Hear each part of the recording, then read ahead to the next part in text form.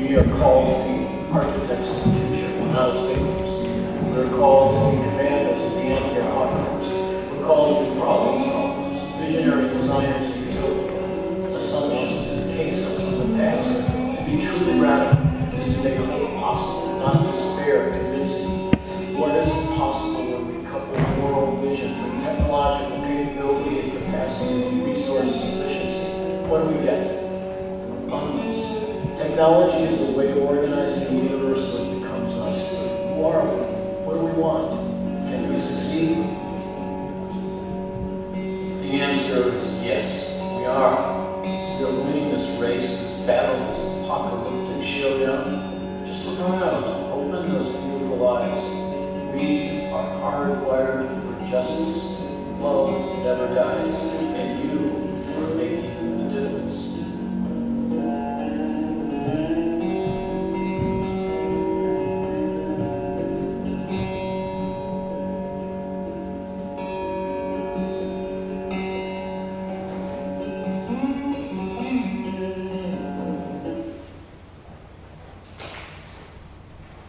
So good morning. We're going to begin every day on time with a short movie. You know, a 3 to 4 minute movie usually, or something else. Those of you who came in late and missed that can see, if you're interested, on Big Picture, Small World, there's a version of that. We're going to do a number of things very quickly this morning. I'm going to take a quick diversion. Something showed up in that movie. There's a line in there about we're hardwired for justice. And what the hell does that mean? There's a very interesting experiment that was done and replicated by a number of animal scientists. It was first done in at a place, University in Atlanta. And what they did, they had monkeys, bonobo monkeys, 2 cages. The monkey in the first cage is trained to take a little token, you know, a little bingo chip or something, or it's actually a ball. And he takes it and carries it from one side of the cage to the other, where he then puts it into this device that it circles around and then goes into a cage next to him. And then that monkey takes that little round ball and takes it across the cage and puts it in some other, you know, place, or a little cup or something. And for that, they get a slice of cucumber. You know, every time they do that, they get a reward. And, you know, they're like, cucumber, unlike me. So they're rewarded, they're trained to do this. They do it over and over again. They get quite adept at that. And then the experiment changes. The bonobo monkey over on this side, the second one, gets a grape instead of a cucumber. In the monkey world, grapes are much more attractive, delicious than is a cucumber, same in my world. And something very interesting happens. After a couple of times, the first monkey who gets the cucumber refuses to participate. He takes the cucumber that he adds, or the ball, and he throws it at the experimenters, get outraged. And they've done this over and over again, replicated with different monkeys. What on earth is going on here? And the hypothesis is one of the explanations for this interesting behavior response is we're hardwired for justice. That this monkey, this bonobo monkey, refuses to participate in this experiment to go any further because the other guy's getting a grape and I'm getting a cucumber, and that's not what we agreed to when we started this up. That's not the reward structure that was in place. Why is he getting something very desirable and I'm getting this little cucumber? Now, that's a hypothesis, or the explanation, is subject to interpretation. But that is one that, the only one actually that's been offered, and I happen to like its philosophical implications. I like to think that us human beings are hardwired for justice, that if something is unfair out there in the world, we're going to encounter it. Ralph Nader, some of you are familiar with him, maybe most of you, a crusading advocate for consumer rights and safety in the United States. I heard him talk about a month ago, and he gets up and he says, he's talking about the Occupy movement in the United States, and he says, any movement that wants to win has got to answer the following question. Is it fair? And I think that is it fair and this hardwired for justice are related concepts. And I think my personal view is that we are hardwired for justice.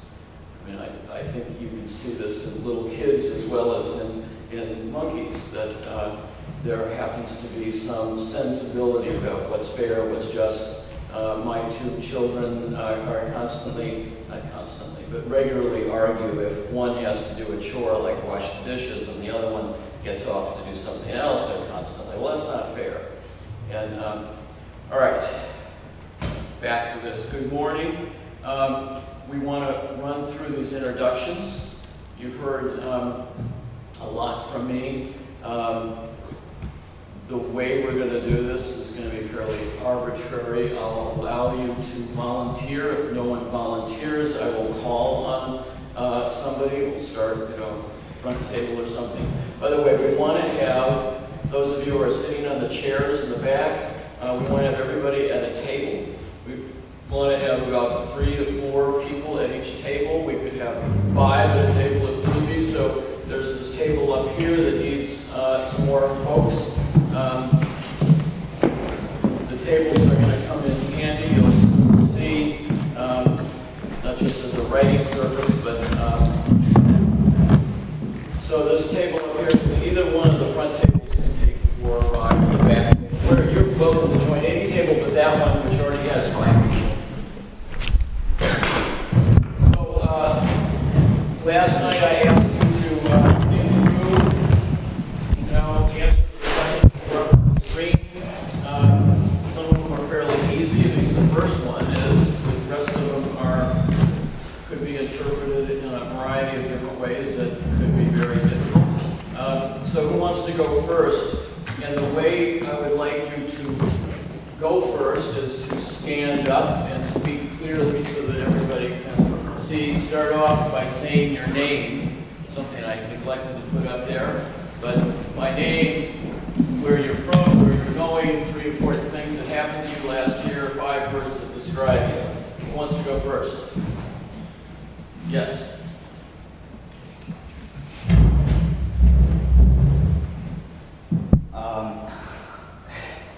Hi guys, good morning. I'll start with the first one. Well, say your name first, okay? I'm Mutuma Ilange. So I use just... And where are you from? Kenya. I probably should say your name. Maybe you could just say you're from, and then I'll match it first. All right. So I start my name. So my name, you can call me Mutuma. So my full name is Mutuma Ilange. But in the United States, sometimes I use Joseph because I realize when I talk Mutuma, some people call me Muhammad or something like that. That's it. So I will repeat what I'm saying. I'm called Mutuma Ilange. That is my African name. Well, I use Joseph. Many people know me as Joseph, but I started calling myself Joseph because I realized that when I tell people that I'm called Mutuma, some of them just mispronounce the name, and sometimes when you mispronounce a name, it can mean something. So when you say Mutuma, then you call me Mutoko or Mkebe, it means something in our professional language. So I'm Mutuma Ilange, but commonly I call myself Joseph to make things easier. So I'll start with the first question. I come from Kenya. That's a country in East Africa. Of course, it's a developing country. And I'll go to the second question. Well, first, one of the important things that happened to me is personal growth. I came to realize that there are some issues in the world that I had a perspective for them that changed. That's first thing. Second thing is the increase in experience in the United States. Because if you know Africa and the United States or developing countries, and these developing countries, their culture, infrastructure development, political systems are different. So there was an increase in understanding of in the experience itself increased. The third one, I think I made my resolutions before the end of that year, of the year 2011, that's December. I made some resolutions that I should put more effort and accomplish more goals that I had the plan to accomplish, but I never completed. And then, first one that describes me is that I work best, I'm a team worker.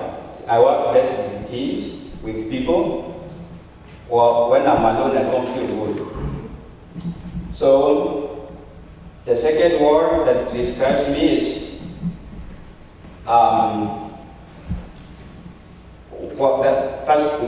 I'm social, and then I'm cooperative, I'm hardworking, I am optimistic, and lastly,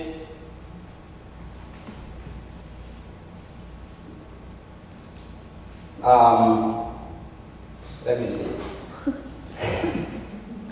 All right, the last one.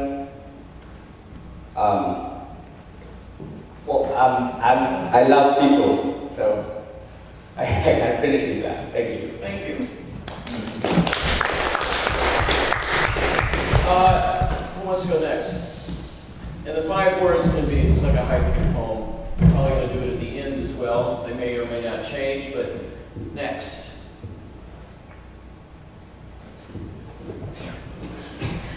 One of the words that describe you should have been brave because you went first.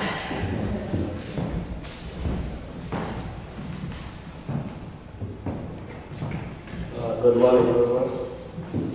My name is Yona Job. It's very hard sometimes for people to say it, but it's my name, so it's like a lot of other people's names. I come from South Sudan. I don't know many of you know about South Sudan. It was one of the Sudan, when Sudan used to be one of the largest countries in the continent of Africa.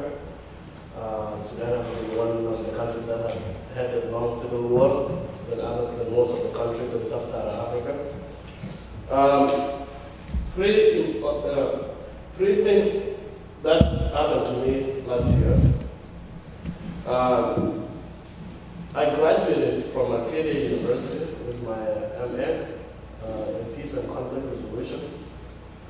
And also, the other thing that happened to the most was the independence of my country. In July 9th of last year, South Sudan gained the independence, and I was very happy because millions of people died for the cause of the war, and millions of people have been displaced into global north or global south. When I say global south, I mean developing countries in Africa or in Asia, Middle East, and some in North America, and Canada, Australia. And also, most importantly, last year, I learned about GEM, through Harriet and Wayne Jacoby. And I was involved in most of the work that they do about social justice issues in the United States. So pretty much, I do some work with GEM now and on. And also, 5 words that would describe me, I would say, the first thing is a survivor.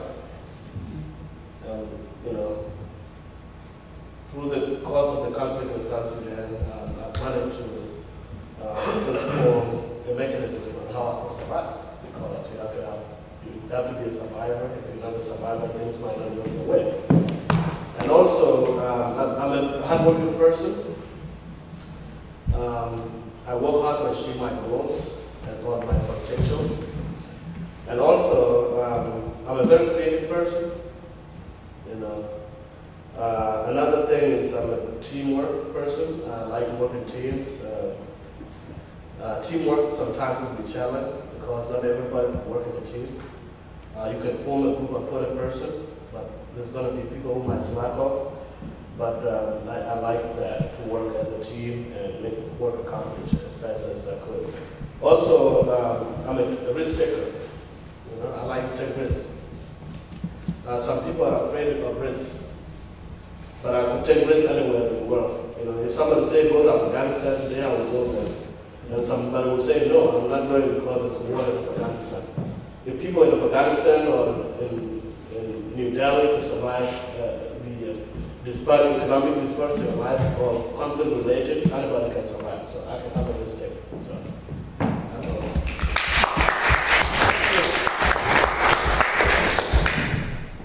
Next.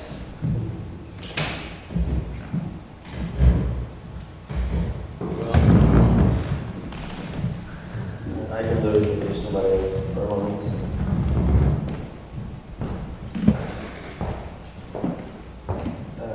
Hi, my name is Leszek. My name is Leszek and I'm coming here from Poland, Eastern Europe. Where are you heading? I got like a plan what I want to do in the future. So I got like 3 goals. What I'm trying to make. The first one is like have some kind of experience with UN. The second one with the European Union, and the third one with Polish Ministry of Foreign Affairs. So I think that's the question. What I want to do in future. That means who I am, and the 3 important things that happened to me in last year. Like many things were happening for me like every day or every week, but I think most important experience for me is supposed to take part in the parliamentary elections in Poland. So I'm trying to make some kind of a political stuff at the moment. I'm already elected for city council in the place where I came from. So I'm trying to make the best for my community, for the people who are in Gdansk city where I'm living. It's like 500,000 of people live there. So for like Poland is, let's say, a lot. And 5 years that describe me. I don't know, I'm not afraid of new challenges. I'm quite a funny person, friendly, and not afraid of a risk, as the other person before me told. Maybe not as far as Afghanistan, but definitely kind of a risk. And what can I say more? Maybe you will describe one of my. When you're gonna describe me after those days here, I'm gonna answer what's the fifth word that describes me. So nice to meet you. All right, it's time we heard from a female member of our group. Thank you.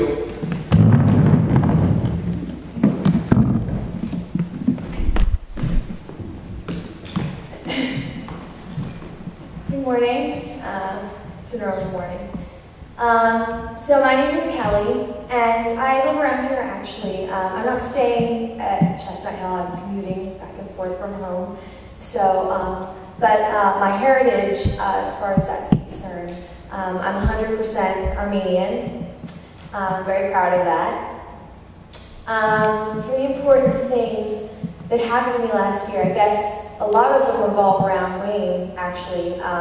Well, I went to the UN for the first time last year, and I was just really taken back by everything, all the different cultures, all the things that are going on there.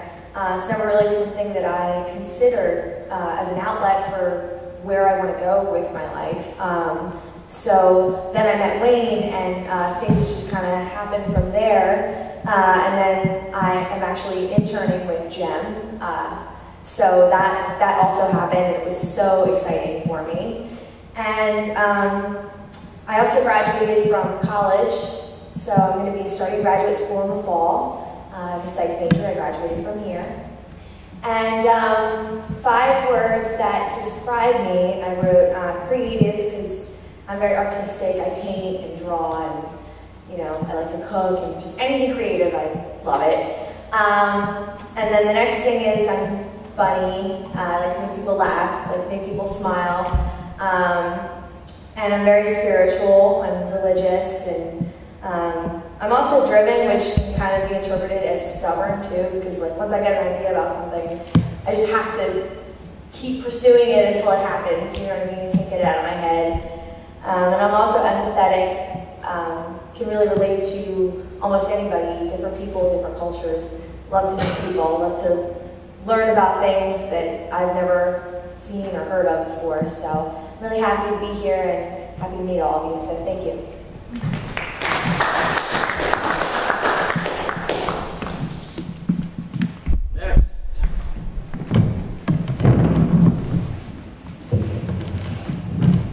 Hi, my name is Anna, and I guess in terms of geography, I grew up in Germany and then travelled a lot, and I live in the UK and I have no idea where I'm going to be living in 5 years. In terms of design, my background is furniture design, and I think when I started with my education I thought I was going to be a lighting designer or design furniture for rich people in London or something. And then I got really interested in actually how we could use design to transform social problems. So I now do research on energy systems in rural Gambia and don't do so much furniture design anymore. 3 important things that happened to me last year. I got engaged. I was fortunate to take a group of students to the Gambia, and we lived with local families. And I think my favourite bit about that is that these Western students that I took, they didn't see Africa or that part of Africa through an NGO or through me, but through the people who live there. And something happened. And I started to get involved with an environmental NGO, which really kind of opened up lots of networking and just access to information of things that I'm really interested in. And 5 words that describe me, I wrote creative, proactive, I like to explore, and sort of travel a lot. Positive, I do go through the odd phase of sort of cynicism, but mainly positive. And I'm very busy. I think that's it.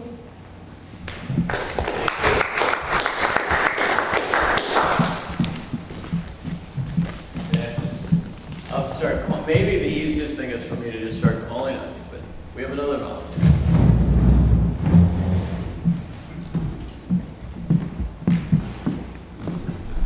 Hi, I'm Vic, or Vicky, call me whatever you want. Where I'm from, geographically, I guess, is the Midwest United States, but socially and financially, I'm from a small, impoverished, unsettled family, and with the cards I was dealt at birth, I probably would have stayed in that situation for the rest of my life had I not taken a lot of steps to bring change to my family and myself. And so far, that's gone really well. And now I'm headed towards further developing my skills and talents to help change not only my family life and my home situation, my home country, but the world. 3 important things that happened last year was I got accepted to college, being the first in my family to do so. So it's been absolutely wonderful, opened so many doors for me. And not to mention graduating from high school is just a big thing for my family. And yeah. 5 words that describe me are pretty quiet. It's weird for me to be holding a microphone. I'm still listening instead of talking. I'm a student. I'm a computer programmer. I guess you could say I'm a bit non-conforming, just a bit out there. That's all.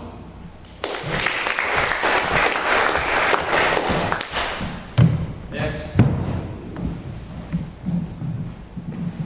This table has a who at this table wants to volunteer? Hi, I'm Rachel. I'm originally from New England, from Maine, but my whole family is now in the Philly area, so I'm kind of a Philadelphian. Heading hopefully to France in January, so that's going to be interesting studying abroad. 3 important things that happened to me last year. I interned with a political campaign in Philly and hated it, and that kind of changed my whole outlook on, I'm a political science major, but I hate politics, but I love it at the same time, it's kind of awkward. Another thing is my mom started keeping bees and learning about sustainability and really important things, and kind of changed my outlook on a lot of stuff, and that's kind of what brought me here. Can't think of another thing that happened. 5 words that describe me. I'm excited, really eager to learn, really talkative. That's about it, optimistic. That's about it.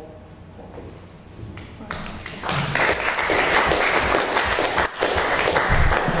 Next. Who hasn't gone on this front table? Then I'm going to go over to that table next. You want to go?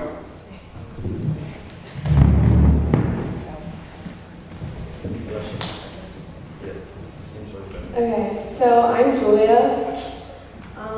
I'm from Delaware, which is like really close here, like an hour away, for reference. And I guess like once I graduate high school, I'm gonna be a teacher. I don't know what for yet, but important things that happened to me last year. Well, I went to Scotland. I started high school, and I also graduated 8th grade, so that's kind of important. And then I'm caring, nice, outgoing, trustworthy, and optimistic. So yeah. Someone over here.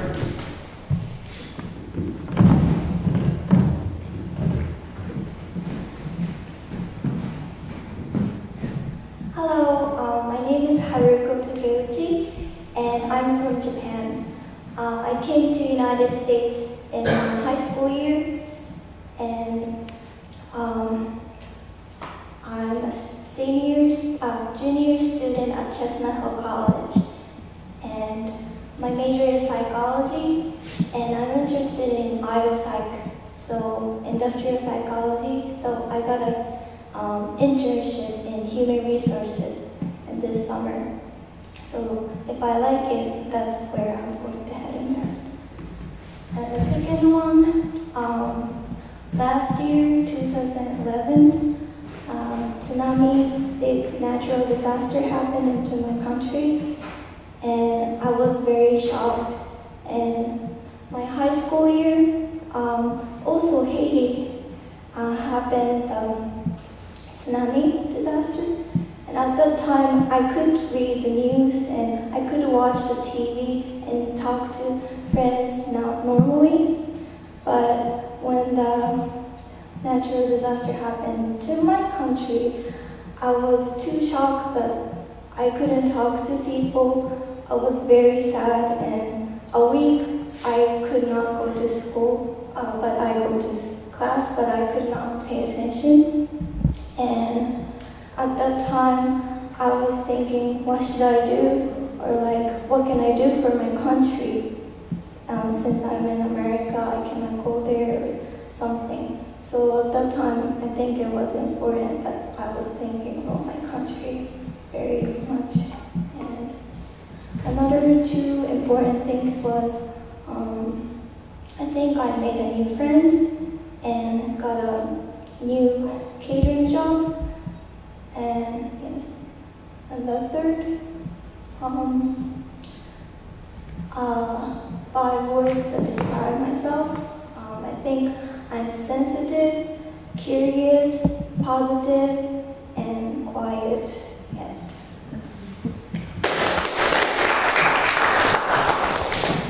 All right, somebody from this table, and then we'll go to that table. Say.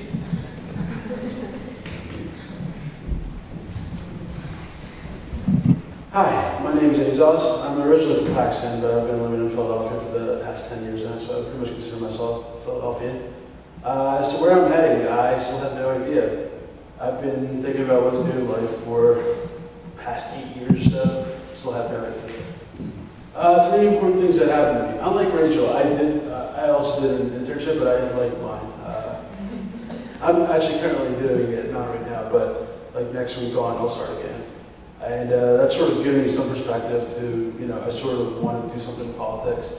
Another important thing that happened to me was becoming an RA here last year. It's really kind of cool because you get, we were talking about perspectives yesterday, you get like a whole different sort of perspective living here in the sense that you get other people's problems and you have to like help them through all that jazz. It's really kind of a unique perspective and a very fun job at times. It can be stressful, but that comes with the territory. Another important thing that happened to me, I had a bad semester last year. It's important because I usually just took stuff for granted, I'm used to getting good grades and all that stuff. So all of a sudden it was like a wake-up call that, stuff doesn't just come easy to you. You still have to work hard for it. And when that happened, it just sort of got the fire back and I got motivated all of a sudden again to do, get involved and do all sorts of work and get the GPA back up, especially when you get a good job. 5 words that would describe me: probably intelligent, opinionated, hardworking, passionate, and unique, I guess, because I guess everyone here is unique, but I like to think I'm different than everyone else. Thank you.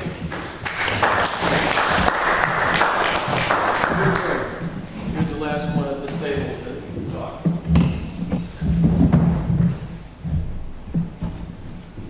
Hi, I'm Katrina Matter.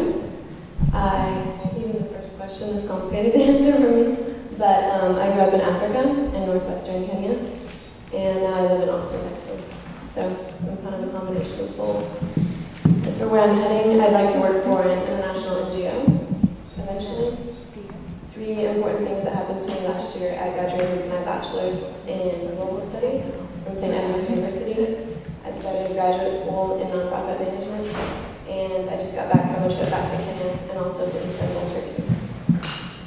And 5 words that describe me: I am compassionate, kind, I like to think I'm unique as well, a little strange, intelligent, and generous.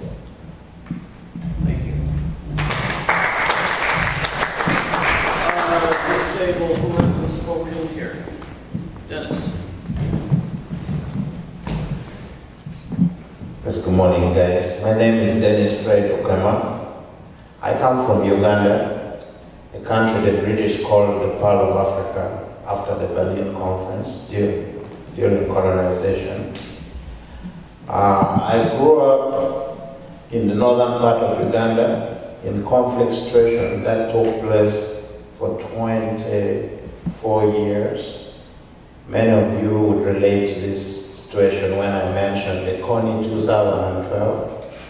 That's where I'm from. I'm happy to have been a victim of the conflict and part of the solution as I work for peace and conflict for the last 7 years. 3 important things that happened to me in last year. This is a question that really actually threw my mind to a state of confusion because last year I had some of the worst things happen to me and followed by some of the best things in life too. One, I contested for the position of a member of parliament in my country, and because I'm always very vocal for the plight of the poor and I'm against injustice, the government came after me to take my life, and because I resemble my brother, they killed him thinking they had murdered me. That was a terrible thing.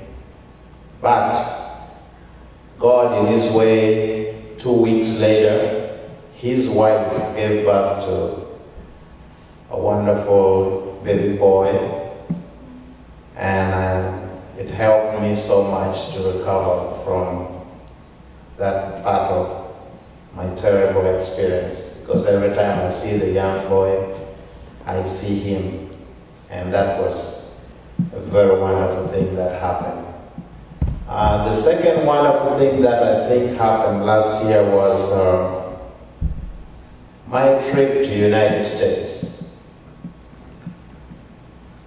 when my friends decided that I should leave the country for my own safety and come to United States, the process was smooth. I got my visa and came over, and I got to a safe place with very wonderful friends who took very good care of me up to date.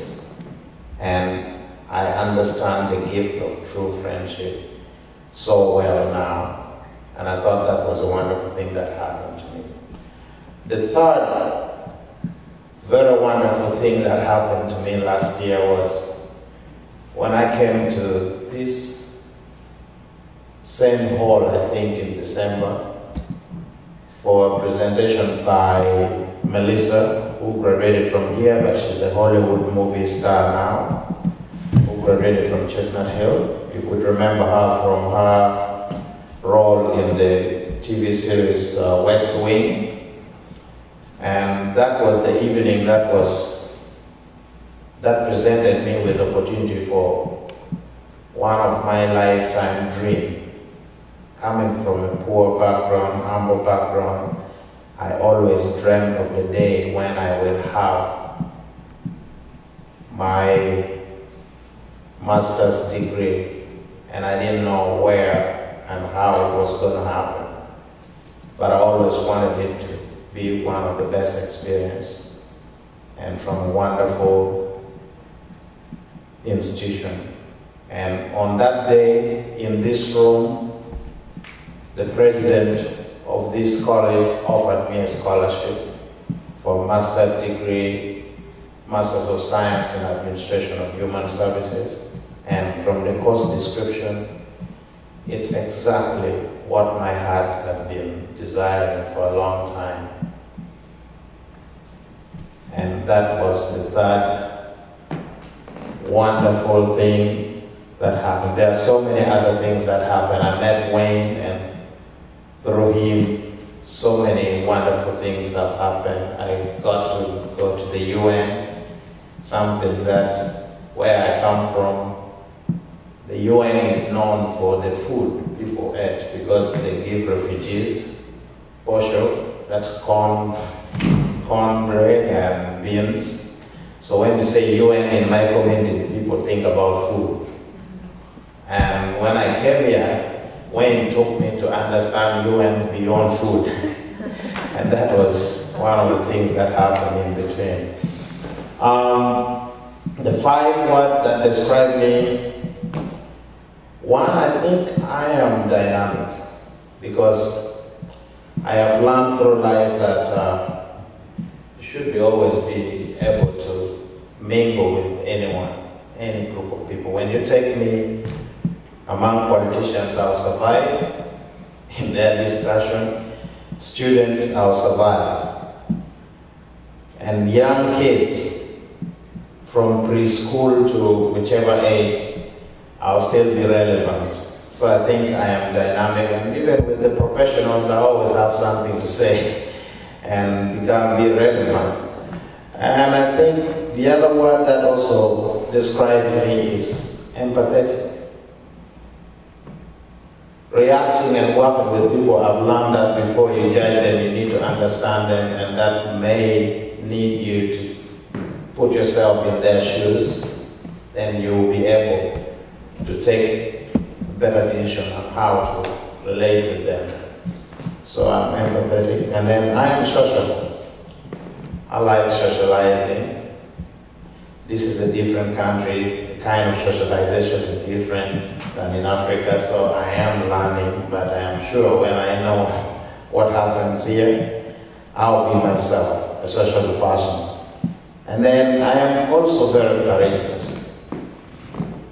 When faced with some of the most scary situations in life, I don't run away. I prefer to hang in there. And it has happened several times, and I like the feeling afterwards when I succeed. And the other thing is, the fifth word that will describe me is that I am optimistic, always. I take it that in life, it doesn't matter how long it might take for you to get to where you want to be. There might also be some interruptions, terrible experience will be there along the way, but finally, you will get there and achieve what you want. And if I don't, I still feel that some of the reasons to be alive are the dreams that we may never achieve them. But it makes us work hard and it gives us a reason to be alive. Sorry for the long introduction, but that's me. Thank you so much.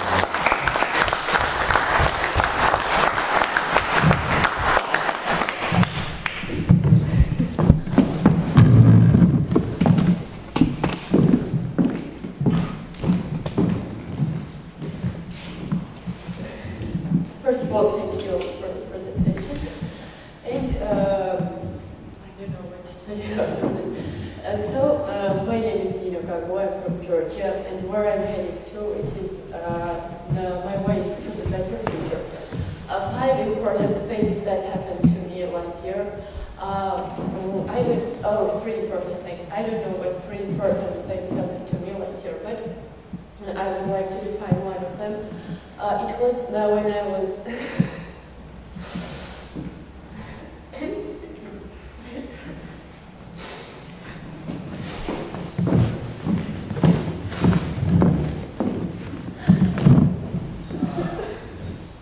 Anybody else at this table?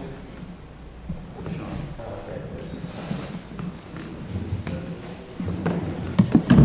So hello everyone, my name is Sean Powers. I'm originally from the Philadelphia area. I grew up 6 miles outside of Philadelphia, but I recently moved to New Brunswick, which is in central New Jersey. And in going there, I'm not attending, but working with Rutgers University. I regard myself as a permaculture designer, an informal teacher, a decentralized teacher, so an informal engineer, and using we call it the Rutgers Initiative for Permaculture Education, right? Using that as a platform to spread ideas about ecological sustainability, those sorts of things. 3 important things that happened to me last year. One is that I attended the Design Science Lab, and that had a very large impact in the direction of my autodidactic educational career, I guess. I went on a tour of permaculture sites around the Northeast with one of my friends in this group who's shooting a documentary, and seeing firsthand the possibilities that the system has to legitimately build regenerative agricultural, energy, water systems, really did a lot to show me where I'm going with this and reinforce the fact that I'm progressing a bit. I also graduated from community college with an associate's degree in philosophy, so I'm afraid. 5 words that would describe me: observation, synthesis, decentralized, ecosystems, and information.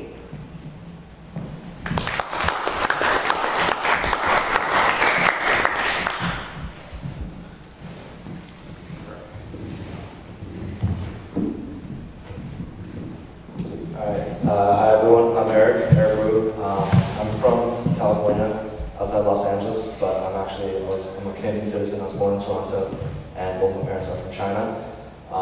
Regarding where I want to go, I definitely want to go to a university, get a college education, graduate, and then hopefully after that go around the world, see the world, experience cultures. 3 important things that happened to me last year.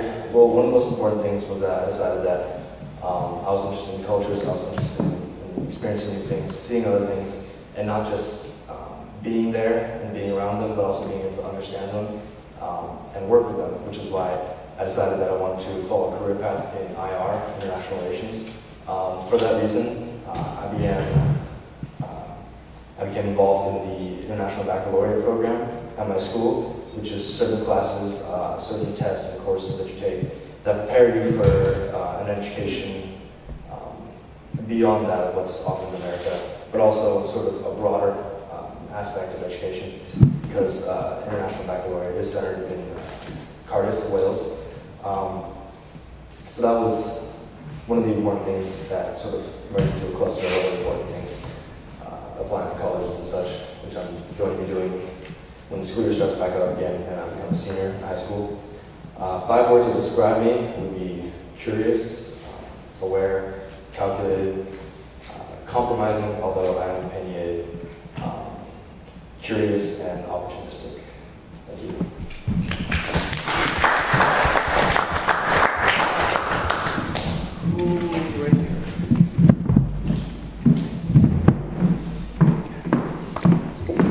Hello, my name is Rabia Sana, and Rabia means spring, so you can call me Spring Angel. I'm from Pakistan, and I work with the Foreign Office of Pakistan, so I'm going to my same office after this conference. And 3 important things happened to me. Last year there was an energy crisis in my country that was so severe that that's like everybody of you must be aware of that. And 5 words that describe me. One is like I'm adaptable to the environment, and I'm aware, I'm very optimistic, and risk taker. Yeah, thank you.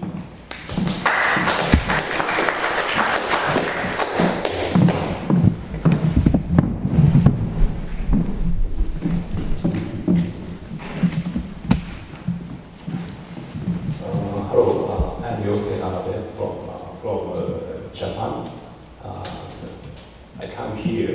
I come US 2010 October as an expert employee, so temporary expert employee. So I have a 3-year period. Yeah, so where you are heading? Maybe I'm heading to the place where the child can grow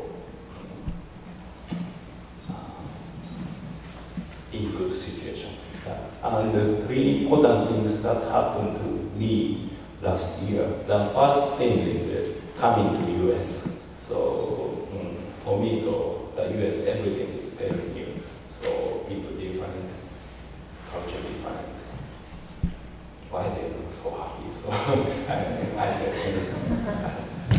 so the second thing is the tsunami disaster and the radioactive contamination in the country. So because I'm living very close to the Fukushima area in Japan, when I was in Japan, so I was really shocked.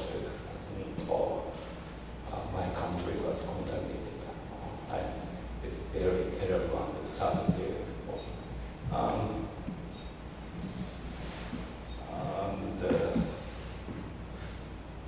Third thing is I found flaw in his book, Critical Path. So I don't know in detail why I found him, but so maybe the second important things bring me to find him, and also find your name in his book. So that's why I can join here. So this is my third important things. Okay, so 5 words that describe me is I'm a serious person, book lover, music lover, man. I don't know, sorry. Yeah. And I think I'm a straight person. Yeah, that's all.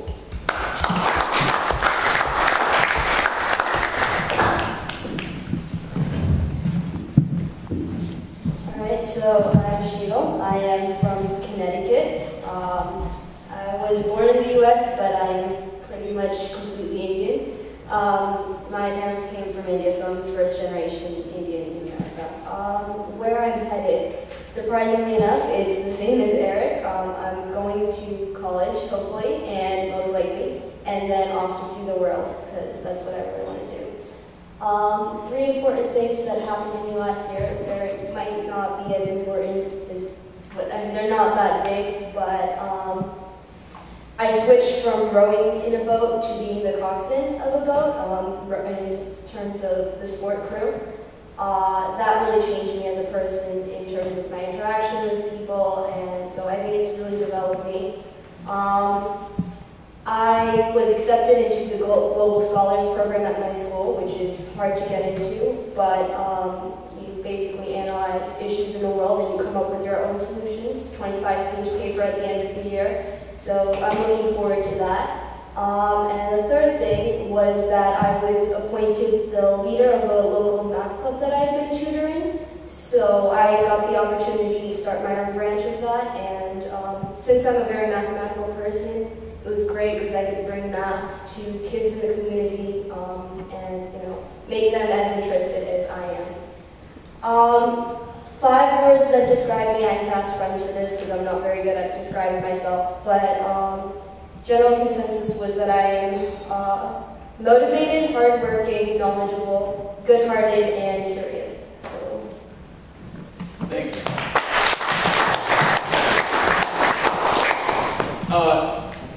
If I'm right, that's everybody. So a number of things. Thank you all for making this real. Your testimonies about who you are, where you're from, where you're going, what's important to you, was very moving. Interesting, exciting. You're all amazing people. There's an incredible diversity in this room, as you could all hear. There's obviously a diversity of origins, native languages, of ages, all of which is going to be incredibly important as we move forward and start working. Each of you are going to bring a unique perspective and set of experiences to the tasks that we're going to be doing. In the world out there, there's a certain amount of prejudice against certain groups in here. For instance, there's a prejudice against young people. You know, you're 16 or 17 years old, so therefore, we're not going to let you vote.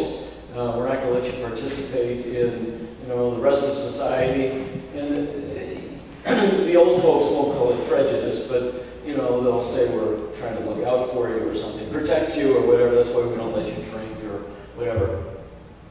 In here, your age is going to be the young folks. I'll get to the older folks soon, but the young folks are going to have a unique advantage.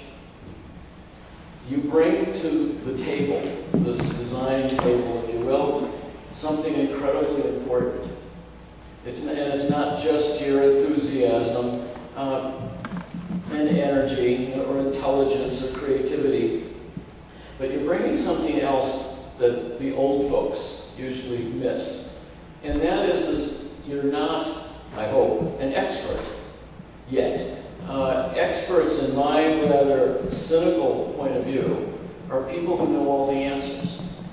Experts often are the ones who will justify the status quo. We can't do anything else because, it's not affordable, you can't do it, it's politically impossible. They know all the reasons why you can't make any changes in the world. Young people don't buy into that. If you can feed people, we got the technology, we got the resources, well, let's do it. So the young folks bring, for lack of a better term, a blessed naivete, a questioning of assumptions, of saying that, yeah, we can do it, and we ought to do it. It's right, and so let's figure out a way around the roadblocks that oftentimes us older folks are willing to accept.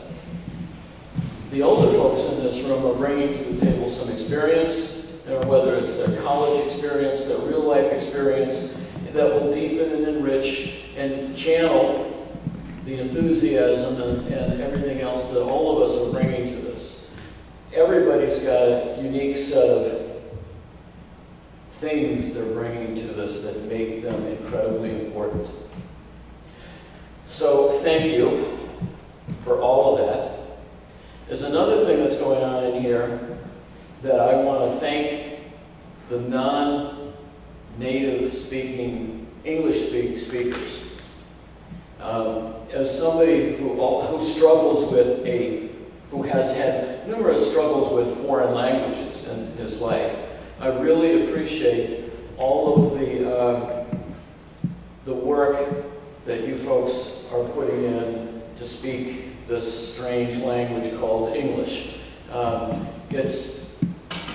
I appreciate it. Part of the reason I'm saying this is aimed at us native English speakers, that we need to listen very carefully to what is being said, and when you're in small groups, if you don't understand something, it's your job to ask for clarification.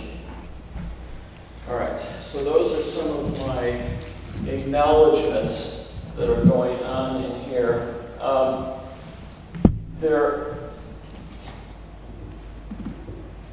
You can tell from the diversity in here about the origins. Let me put this back. The accents, whether it was somebody speaking with a Japanese or an English accent or from Africa, all of us are bringing to this an accent of our own life. Now I'm going to rapidly run through an introduction to you. I'm going to be presumptuous enough to introduce you to you again. You did it in a very specific way. I'm going to do it in a generic way. And so I'm going to start off by pointing out that you're unbelievably complex. You're the most complex, you and your nervous system are the most complex system in the known universe beside the universe itself. All right, some people think that some of us are a little bit more complicated than others. I'm not quite sure that that's true. As some young man said to me the other day, well, that's not true, you know, football's really complicated. Right? You didn't get it. But so we are complicated. You're also ancient. You know, where you're from is, you're not 20, 15, 50 years of age. You're 14 billion, actually 13.7 billion years of age. You know, that's what the atoms that you're made out of, the hydrogen, the oxygen, the carbon, all of that stuff is ancient. The genetic heritage that you embody comes, you know, 2-3 billion years of age, and 100,000 years ago, everyone in this room, no matter what your color, came out of Africa.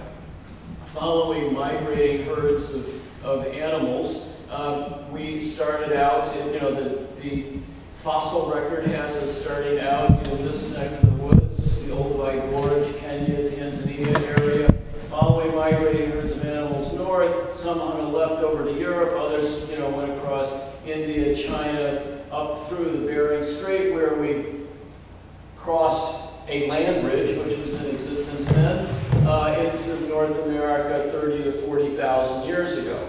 Now, the reason there was a land bridge there was because so much water had been pulled up out of the oceans 25,000 years ago, 40,000 years ago. There was an ice age on this planet, and this part of North America, parts of Europe were covered by a giant glacier, mile, 2 kilometers, 3 kilometers thick.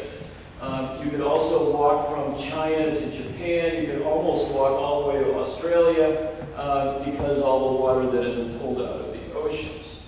We're talking about, that's what it looked like then. This is what it looks like today. These are electric lights. Most of you have seen this already. The interesting part about, you know, there's 900, 800 million people in this part of the world. 300 million here. You can see where the electricity, the power is being used in these parts of the world. I mentioned you were old. This is a rather lengthy quote, but one I think has some profundity to it. You're roughly 14 billion years old and were made of matter that has been cycled through multi-million degree heat of innumerable giant stars. You are composed of particles that once were scattered across thousands of light years of interstellar space, particles that would blast out of exploding suns, and that for eons drifted through the cold starlit vacuum of the galaxy. You are very much a child of the cosmos, and giving birth to us, the universe has performed its most astonishing creative act. David Garland's an English physicist. So however you look at it, in my opinion, you're amazing.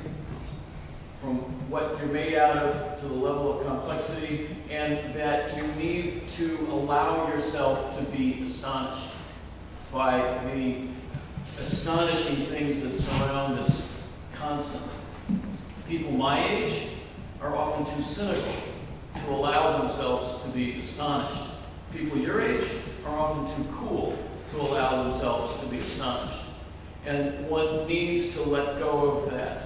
Life is astonishing, and I will encourage you all to, let me go back. I was supposed to have been an arrow button that got me back to where I wanted to go. So I'll do it the hard way. So you're complex, you're ancient, you're rich. If you earned $5,000 last year, some of you might have had summer jobs or internships that allowed you to do that, you're in the top 14% of the people on this planet. If you or your parents earn $48,000, you're in the top 1% of the people on this planet. That does not make you rich in the United States or in Europe to earn $48,000, but globally, you're in the top 1%. So you're complicated, you're ancient, you're rich, you're also powerful. Your access to technology and information and time, meaning your life expectancy, is unprecedented in the time that this planet has been in existence. You're unique from that perspective as well. You're more powerful than the kings and queens of bygone eras. You're unique. Some of you mentioned your uniqueness. You're unique on a variety of levels, one of which is that no one else has been more numerous or longer lived, richer, more powerful, have more responsibility. You have a unique role to play in the history of the world. You're also a leader. I'll say, you're not the leaders of the world, and you never will be. That's because you're right now, you're leaders of the world. You don't have to wait until you can get elected or vote. Right now, you are a leader of this planet. This statement, you're not leader of the world. Let me go back. It's an attempt to get your attention, but the punchline is that's because you don't have to wait for it. It's here right now. Now, this piece, I'll contend that you saw this slide yesterday, last night, that what's happening in the next 40 years, next 45, 50 years is going to be a critical time on this planet. The most critical time in the history of the planet. We could do ourselves in, or we could turn it into a utopia. Buckminster Fuller wrote a book called Utopia or Oblivion. And I think that's the choices that are in front of us. You're also lucky, hardworking, responsible, intelligent, extremely good-looking, as well as humble. You don't deserve much respect for being lucky. You were all lucky to be born where you were. Some of you had a, quote, easier time of it, but the luck, nobody chose to be born in your family, just happened. But what you do deserve a huge amount of respect, and get it, is for all the other things. The hard work, the responsibility, the intelligence, the making of a set of decisions over the last 6 days, 6 months, 6 years, the whole of your life that got you into this room. That gave you a set of values, a vision of the world, a perspective that said, what I do with my life is important, and I can be a change maker rather than an observer of apocalypse. I can participate in making the world a better place. You also happen to be unreasonable. Now, the reason I say you're unreasonable is the following. This will work. George Bernard Shaw says, the reasonable man adapts himself to the world. The unreasonable one persists in trying to adapt the world to himself. Therefore, all progress depends on the unreasonable human being. All right. Now, we're going to race into this thing that's called design science. And I'm going to start it off by asking you all in your group. Last night I asked you to write down the world's 5 most important problems. And I would like you to in your group, and you may need to, this will be slightly awkward at some point in time, but a group discussion at a table might work better if you were, actually, instead of all facing the screen, you were actually in some sort of circle. So I want you in your groups to, number one, present, just rapidly. You don't explain them. Just say, I think the top 5 problems of the world are whatever, energy shortages, lack of health care, starvation, or whatever it might be. And each person presents their 5 most important problems to the rest of the table. And as soon as I'm going to give you maybe 3 minutes to do that, and then we're going to go into stage 2 on that. So as a group, tell each of the other members at your table what the 5 top problems are. What we're going to do now, step 2, is I want to hear from each table a list of problems. It could be 5 if you all had identical lists, or it could be 6 or 8 or 9 problems.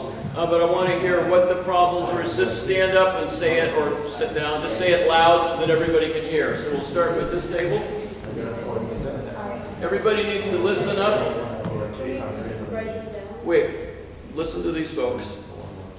Alright, so all the ones that we said were poverty, water sanitation, global warming, the spreading of disease, oil crisis, human rights, healthcare, war, soil, education, energy, shelter, conflicts, and gender issues. So you had rarely any overlap. Now, this is partly a test of memory. They may have to repeat them, but I want to hear any additional ones from this table. And then any additional ones from this, so that we, if there's any problems that haven't been mentioned, I'm going to ask her to read them again, and then everybody try to remember what they're, if there's anything additional than what was said here, you can add it. We don't have to hear the same list. So say them again, real loud. Okay. Poverty, water sanitation, global warming, spreading of disease, oil crisis, human rights, healthcare, war, soil, education, energy, shelter, conflicts, gender issues. Anything else from this table? Social mobility. Social mobility. And gender resource availability access. What? Resource availability. Okay, access to resources. Lack of democracy. Lack of democracy. Safe maternity. Safe maternity or high maternal mortality.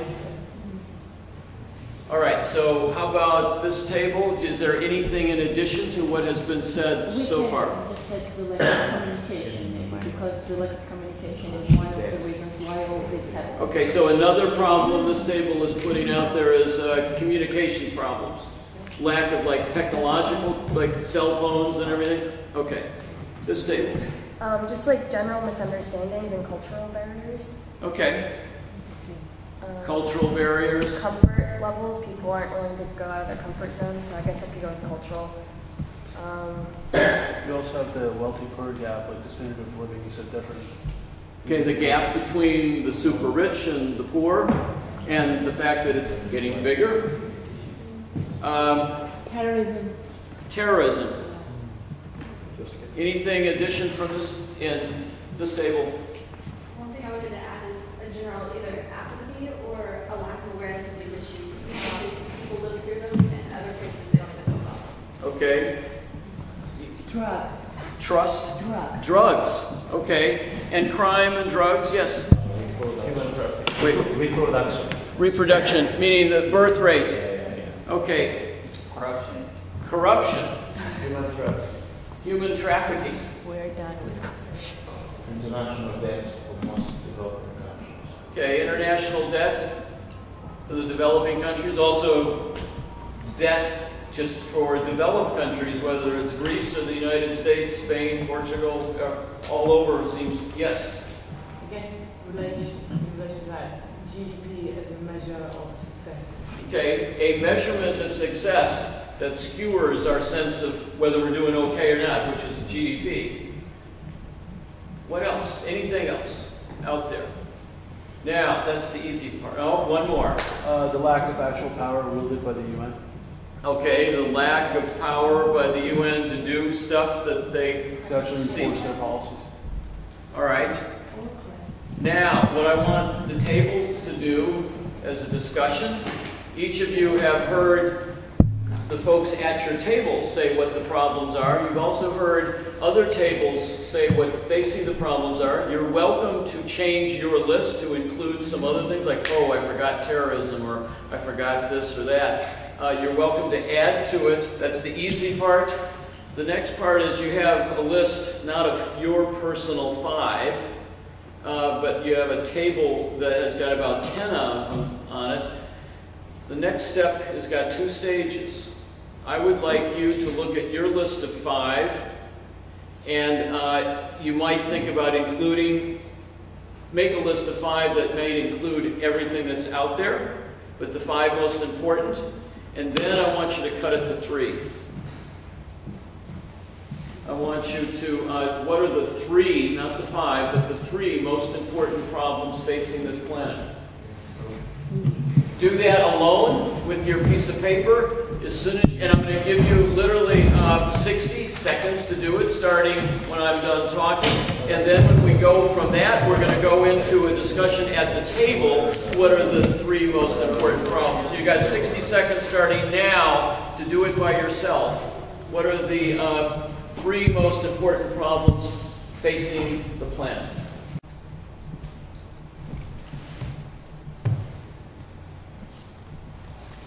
All right.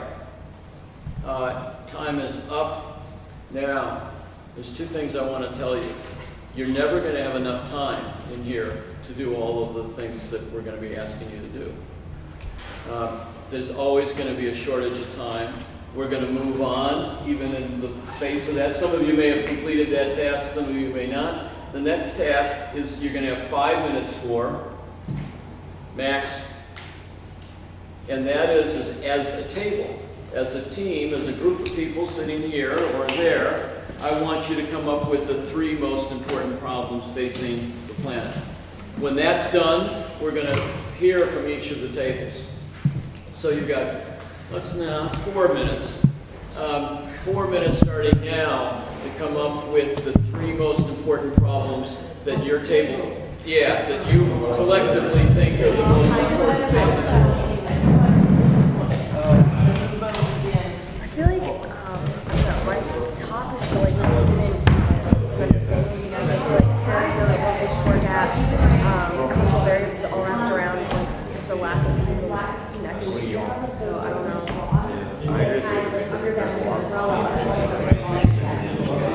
So what I had down was generalization about human character, about human traits, about specific so I had to do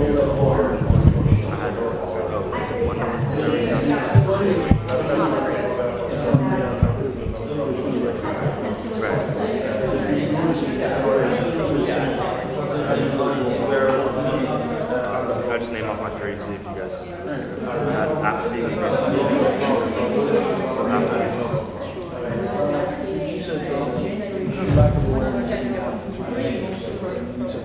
Yeah, I agree. I think like ignorance and mistakes I think,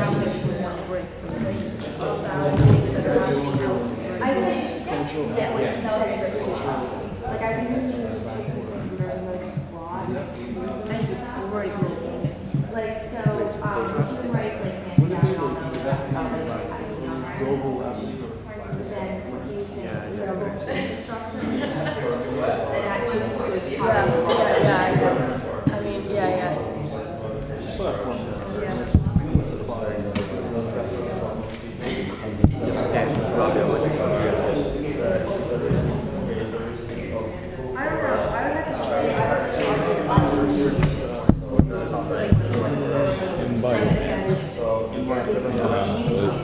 very abstract tool.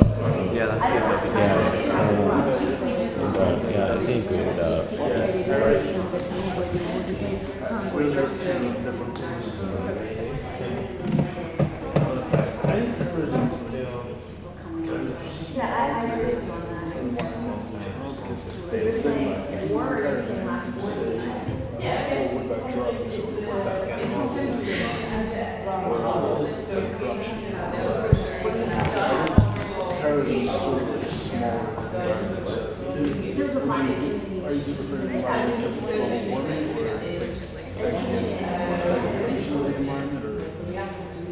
Yes, everything is important, but when it comes to three most important, I think that poverty is If people feel good in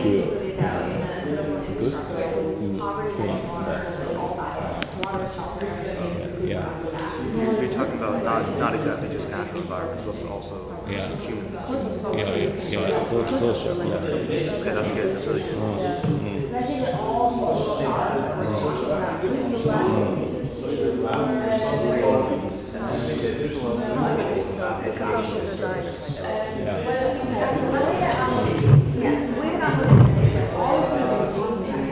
Water sanitation, oil prices, the lack of education. Yeah, that makes sense. We could state it as that. Everyone's able to talk to everybody. All these Every time I think of something, I just feel like all that time is eating powers and like government corruption and all that stuff. In fact, I would like to argue that lack of education is probably the most important disease rates. I think that is one of the biggest factors of all of these other laws that we have. Step back to that for Because we're able to talk to people, because we're able to lead those people have the disease, vaccinations have the disease. People have been learning scholarships and all these other things that we're learning about how to do with education. Black and black. I like that. I can say that. How does everyone kind of collaboration is much more better.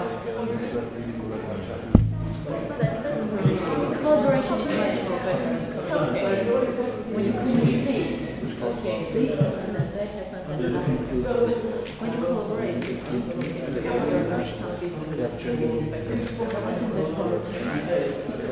the Chinese bailing us out. 2 minutes. 2 minutes left. I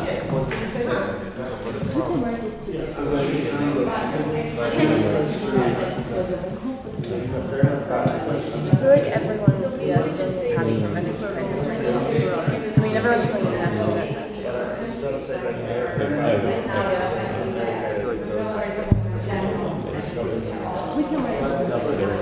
I feel like that's going to be blown over before. Let us say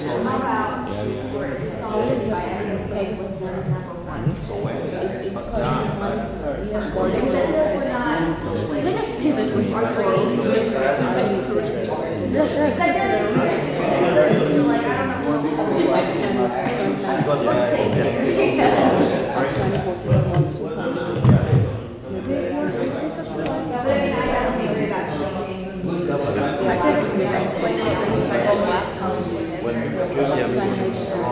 One minute left. Do you want to explain social design and environment? And do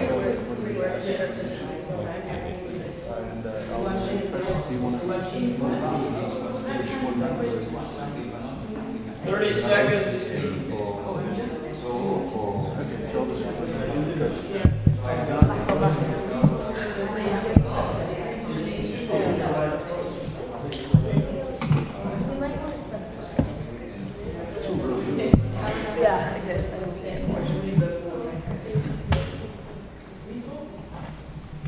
All right. I'd like to hear, I think I picked on you first last time. Let's go to you guys. What are your 3 most important problems facing the world? Then we'll do you. So everybody, listen up. What's your 3 most important problems? Well, our top one we picked as like just a general global apathy because we think every single issue stems from human misunderstanding. So if we could have picked one, I think we would have chosen that one. And I think that's kind of the basis for the rest of the 2. So you don't have 3, you've got basically Well, we have 3, but we picked that as the most important. So what are the 3? Another one we had was the global energy crisis, because you want to go first? Because my country and my neighboring country of my country, they are like facing it like hell, or we are facing energy crisis at like 20 hours load shedding. So that's huge. So you don't have to tell us why it's so important, but empathy, energy, and what? Social design and environment. Okay, social design, environment. What are the three you have? We have 4. You have 4. Okay, what are the 4 you have? Well, I don't know. I think we all agree that we said human rights for sure was one of them. So we have human rights, conflicts, lack of collaboration, and poverty. Okay, lack of cooperation, poverty, human rights. What did I miss? Anything? Well, we also said critical infrastructure because Okay. like, that we think that like water and poverty, like shelter, like that's all under that umbrella. Okay. This table, what are the 3 that you have are the most important problems facing the world? I think we tried to look at it in terms of cause and symptoms. So, it's something very important. It's actually a symptom of other things. So, bad governance. Okay. Misuse of resources. What about resources? Limited or misuse? Yeah, not so much limited, but the fact that we're not using them in a close. Okay. And then there's something about kind of an information gap due to inequalities. We're trying to sort of figure out the wording. Okay. So lack of access to information. Yeah. And those are the 3, your table? What were your 3? We agreed on poverty and health, and the last one we couldn't exactly decide how to word it, but like stewardship of the earth, like she was talking about resources, governance of the nation state. I think it's all kind of. Okay. So we've got one more step to go, but I want to comment on process. Part of the reason for doing this is it's getting you used to having a discussion amongst total strangers for most of you. I mean, some of you have met before who are attending the school, but you are trying to come to grips with the diversity of the group, diversity of viewpoints, diversity of languages, and figuring out how we can communicate across all sorts of barriers, whether they're language or experience, and coming to some sort of agreement. And it's not easy. It's not easy at all. And I want to acknowledge that it's not easy, but we're going to move on. The direction we're going in, you can now see a trend. We went from 5 to 3. I want now the 1, number 1. This group over there had a little bit of a head start. I was glad the rest of you didn't follow their lead, or this last part would be somewhat redundant. But I want you to come up with what you think, the table thinks, is the single most important problem facing the world. So we went from 5 to 3 to now 1. What is the single most pressing problem confronting humanity? We're going to have 2.5 minutes for this. I agree with the conservatism that has been in office for years. Okay. For some of you, this is a frustrating exercise because I'm not giving you enough time. Here's an important topic. What's the most important problems facing the world? And I'm saying you got 2.5 minutes to come up with an answer or whatever. The sense of this table was what? Lack of collaboration. Lack of collaboration. This table. Global apathy and lack of awareness. What? So global apathy and lack of awareness. Lack of awareness. This table, what's the most important problem facing the world? You don't have one? Some of us are saying that the misuse of resources, and some of us are saying that it's a problem of bad management by governments. Too much government. So, hard to take one of those two. Yeah, you're talking about democracy, so you take This table back there, what was your sense of what the most important problem was? And by the way, did you guys hear? Did you hear what everybody else said? No, we're just focused on power. Okay, so what's your... With tables responsibility at state level and also at individual level. So we say,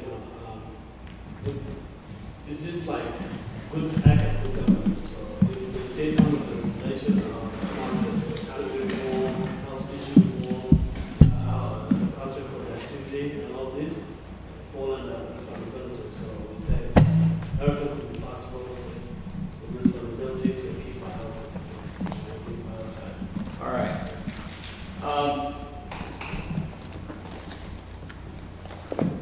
Let me move on to this.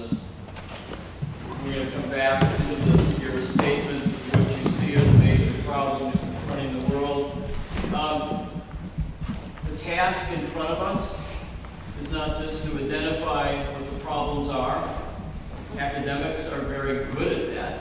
Here's what the problem is, and here is a very detailed description of it. We want you all to be designers, to not only understand what the problem is, but to go beyond it and come up with solutions. Here's what we can do about it. And do about it is, how do you make the world work, not for just those in our hometown, or our state, or our country, or our part of the world, or our ethnic group, or our age level, or whatever it is, but the whole world, everybody, 100% humanity, which includes a lot of people. It's not just 7 billion plus human beings, it's all of the different diverse groups of people that are out there. To do it in the shortest possible time. Not, why should we wait, 10 minutes if there's a starving, hungry child. You don't wait 10 years to get it done, you do it now. Because there's needs right now. So you do it for everybody and in the shortest possible time, without destroying the basis for the long-term survival, without destroying the environment when you do it. So it's not just getting food to a hungry child right now, but to do it in a way that doesn't eliminate your ability to feed that child and its family and the rest of the people in that part of the world for the rest of time. Everybody, shortest possible time, without damaging the environment or at the disadvantage of anybody else. Meaning, let's take from this group, let's put them all in jail or whatever, take whatever it is they have and give it to other people. So how do you do it so that you don't destroy the environment or somebody else's culture, or take from somebody else? It's not, in other words, the design criteria or the philosophy that Fuller brings to this is it doesn't involve redistribution. Redistribution, and again, Fuller was born in 1895, grew up with communism and socialism. Redistribution is just another word for socialism. And in the society that we're in the United States, that would be a no, so you couldn't even start there. So it didn't involve pulling the rich down, a violent revolution. It involved what Fuller calls a design revolution, where you elevate everybody, but especially the poor, the people, the have-nots, to a level, a standard of living that makes the rich envious. That you provide tools, artifacts, goods, services that make life a success for everybody. Your client is not the rich. You're not employed by them to make ever faster cars or more expensive houses or fancy equipment, but you work for humanity. Part of this is, an example is, everything from the internet to your cell phone isn't an example of something that just exists for the super rich. It's something that is changing the world at all levels of society. The fastest growing market for cell phones, smartphones in the world is Africa. It's not Japan or Germany or the United States. Anyhow. Or the disadvantage of anyone through what Fuller calls spontaneous cooperation. So you don't set up a central agency, a super government, you know, the military are in charge and you're all going to do what I say, or if you don't, I'll shoot you or put you in jail. It's through more a democracy, if you will, a collective decision making that we as society, because we have access to the information, we're not apathetic or misinformed. We can see that we need to feed everybody because hungry children, is a moral outrage, but it's not based on morality. That case has been made for eons.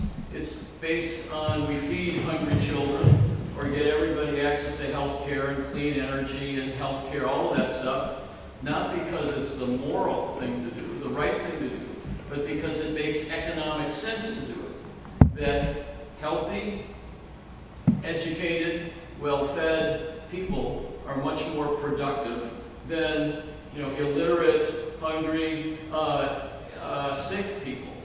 And that productivity around the world leads to not just richer local economies, but the global economy is better off as well. So therefore you can make a solid, a compelling economic case for eliminating all the problems of the world.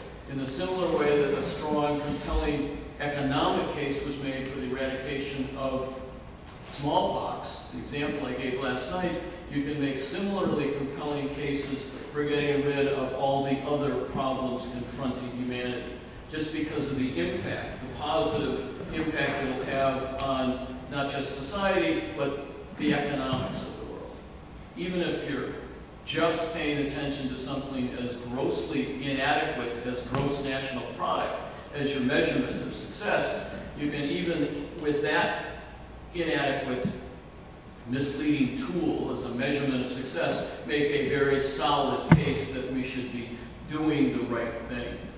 All right, so I'm going to engage in a quick exercise here. I'm going to ask you to suspend disbelief for a moment. And I'm going to ask you to go along with what I'm saying. I want you to imagine that this morning, this guy, you heard a knock on the door, wherever you were staying, whether it was the dorm or your house or whatever. And you looked out the door, and this guy was standing there. And you were somewhat taken aback, but he didn't have a gun aimed at you or anything. He didn't look threatening. He just, the knock was not angry. It was authoritative, but it was not, I'm coming to get you. It was just enough for you to open the door a little bit. And when you did, you saw that that guy who was, you could see, was surrounded by these guys. And the gentleman on the right says to you, he addresses you by name and addresses you respectfully and says, your presence is needed right now. Please finish getting dressed. He notices you don't have your shoes on or something, and come with me. And you do. You go grab your shoes and you walk out the door, and as you're walking out the door, you see out there are a couple of limousines. Not limousines so much as SUVs, black windows, and around the walkway are guys like this, and you look around and they're all over the place. They're on the rooftops, and then up ahead, up above you are some helicopters, just stationary, sitting at either ends of the block, and you get into this SUV and drive off. And you don't know what's going on, but something clearly is happening to you, and you're escorted very quickly to a room that looks remarkably like this. And you're brought in here, and there's other group of people. And you are informed then by somebody who's standing in the front of the room that there is an emergency right now. And that with all due apologies, the person in the front room says, look, I hate to tell this to you now. We had other plans, but this emergency has intervened. You folks have been part of a lengthy training program And I'm sorry to break it to you now, but the training program was a highly top secret training program, and it's now over. You have been trained since birth. You were selected for a variety of different reasons. Background, experience, genetics, whatever. Whatever the selection criteria was, you were selected, and you've been trained since you were born. Almost every single thing that's happened to you has been part of this training. And the reason we brought you into this room right now and did it with such a hurried manner and so rudely, which we apologize for, is that there's an emergency.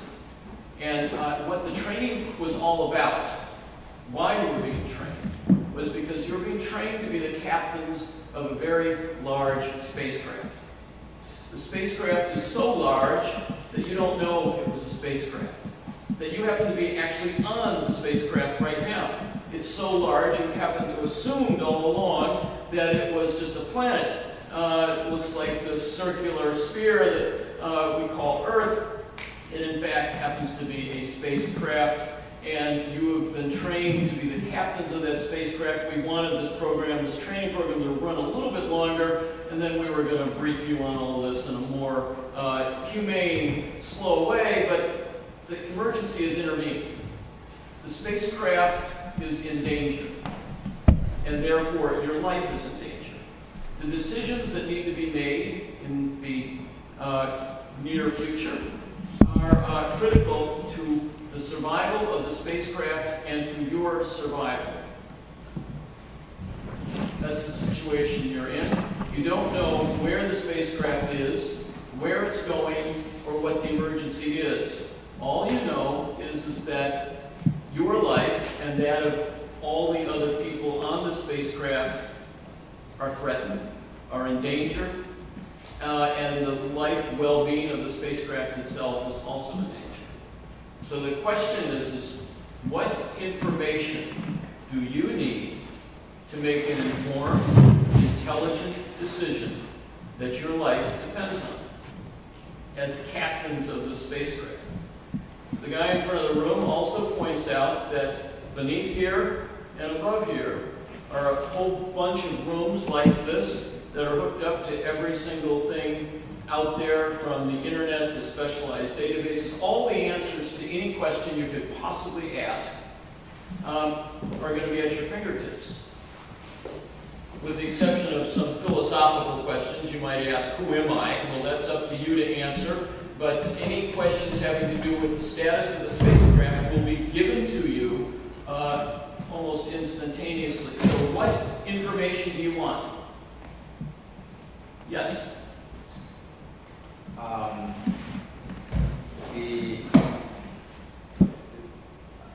The roles of the people surrounding me, if I have some assistance, their willingness to assist me.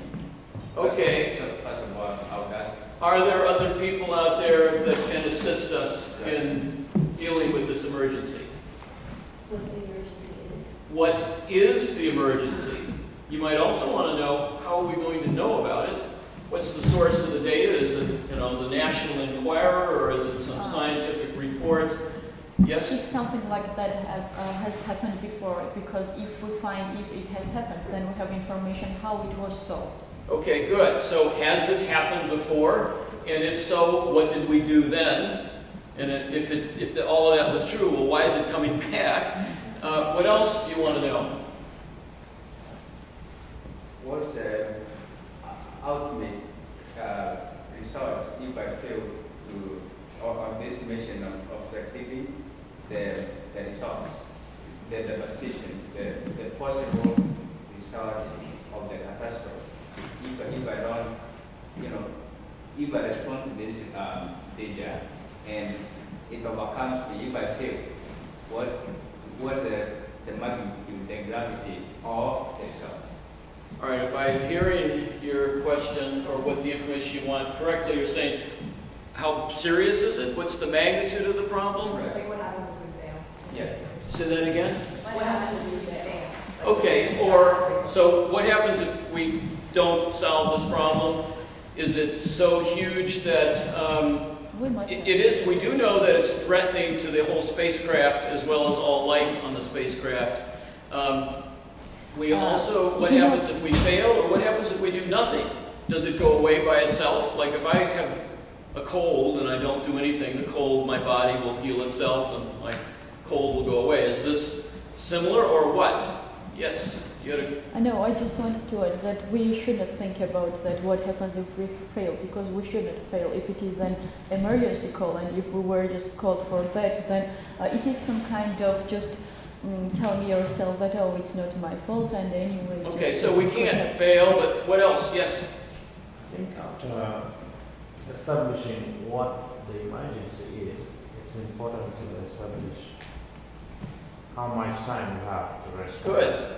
Is the place on fire and we have to run out and put the fire out right now? Or do we have 6 hours or 6 days or 6 months to deal with it? You know, is a meteorite heading towards us and it'll hit us in, 3 years? Or is it something right now? Yes? If we know what the emergency is, what causes the emergency? Okay, what's the cause of the emergency? If we know what it is, it's reliable information, what caused it. So what's its history as well? Where's it coming from? How's it going to develop through time? If we do nothing, if it's like a fire, it'll burn up the whole place, or it's, yes? Is this the right tool to solve the problem? Is what I'm using right now what I have? Do I have enough to respond to the reason? Okay, do you have enough information here? Do you feel comfortable with the answers to the questions that have been asked so far to make a decision that your life depends on? I'll say no. Yes? What if the answer, what if the question are not answered? If the technology inside fails? Okay, what if one of the questions we have isn't answerable? Let's assume that we can get all of the information, the vital information, the questions that you're asking about the status of the spaceship. Part of this situation is they are answerable. What else do you want to know? Why would you pick me? What makes me good? Who the heck picked me? And you might also want to know, how do I get out of here? Is there a rescue ship? Is there another ship? What else do you want to know? Is it a solvable emergency? Like, is there some sort of end? Is it solvable? You know what the emergency is. There's some important questions missing. What else do you want to know? What if we cannot identify the root causes? Who caused it? The root causes. The root cause. Yeah, we cannot identify them. Yeah. So the cause, the history. Some people might want to know who's responsible so we can throw something at them. But yes? Where we are, like what condition we are in right now in terms of what the problem is. Okay, what's the condition right now?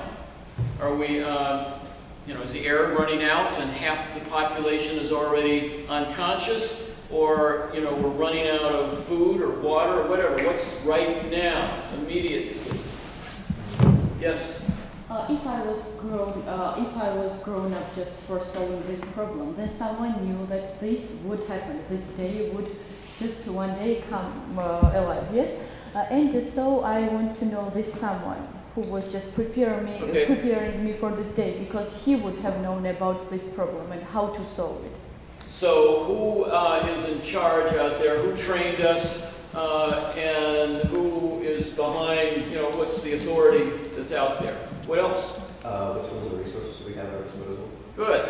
You might want to know, if you've identified what the problem is, what are the tools, the resources we have to solve the problem with? But if the person who was supposed to be well trained is in a state of emergency and is shocked and it doesn't work? The person is, what's the question? I said, what if the person who was well trained to do that job was in a state of emergency, that he could not be able to perform his duty? Okay, so the question is everybody out there who we are dependent on able to fulfill their tasks? Yes? We'll be able to cooperate with the team we're given, the people we're surrounded with. Okay, we're going to be able to make a decision and cooperate. You might also want to know, do we all speak the same language? You might want to know how many other people are out there on this spacecraft and where they are and what their condition is. What else might you want to know? Yeah? Do you have a backup plan if this all fails? Okay. You might also, you said, what's our backup plan? You might want to ask before the backup plan, what is our plan? If we figured out what the problem is, there's some important questions here. You know, what are the alternatives? You know, okay, we got this problem. What are the possible solutions? Then you might want to know, what are the other solutions, the backup plans? If here's plan A, and here's plan B, and C, and D. Is there a ship button on there? Is there, yeah, or an escape hatch or something like that. But you might want to know what the alternatives are, but there's a critical question that still hasn't been asked. Yes? It is an artificial problem, and it can be solved really easily. Okay, is it an artificial program or a problem or a real one? Assume it's real. It's not a training exercise. Yes? Does everyone or majority have confidence in me handling the problem? Does everybody have confidence in me? If everybody tries. Or do they have confidence in you? Meaning it's an authority question. Assume you have the authority to do it. Are they going to trust your decision? Are they going to go along with us, whatever you decide to do? Yes? How many individual problems do you have? So how the problem connecting each other? Okay, is it one problem or is it a whole bunch of problems? And are they interrelated? Here's the key question you haven't asked yet. No one has asked, you know, where is the spaceship right now? And where is it going? And then the most important question is where you want it to be going. If you got, here's where it's located and here's the problem, and it's going this direction, but maybe you want it to be going this direction. It's rare that the direction that you want it to be going and it is going is the same thing. So once you've determined where you want it to go, you might now say which of the alternatives, the options that we have, is going to get us closest to where we want to be going. Yes? Well, I think that that question would be logical in this situation because it's an assumption of the question. And the first thing that you are supposed to assume is that you are an expert in trade, and these people are calling you because they believe that you know the ship, you are knowledgeable. So in this situation, you assume that if you are called and those people came for you, you will be able to bring the data and the spaceship will just indicate where it is.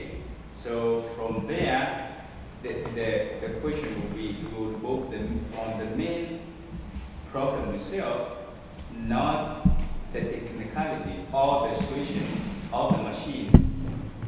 Because, I mean, you take it this way. Is a bridge between the two and the problem to be solved. So you must know the space between it if you are an expert and you're being called. So making that assumption, yes. I don't think that question will be up. So in your analysis, you know, right here is where we are. Right. This is where we want to be. Right. And we want to build a bridge between the two. Yes. And this might be over here or over there or over here. Yes. We want to determine where we want to be going.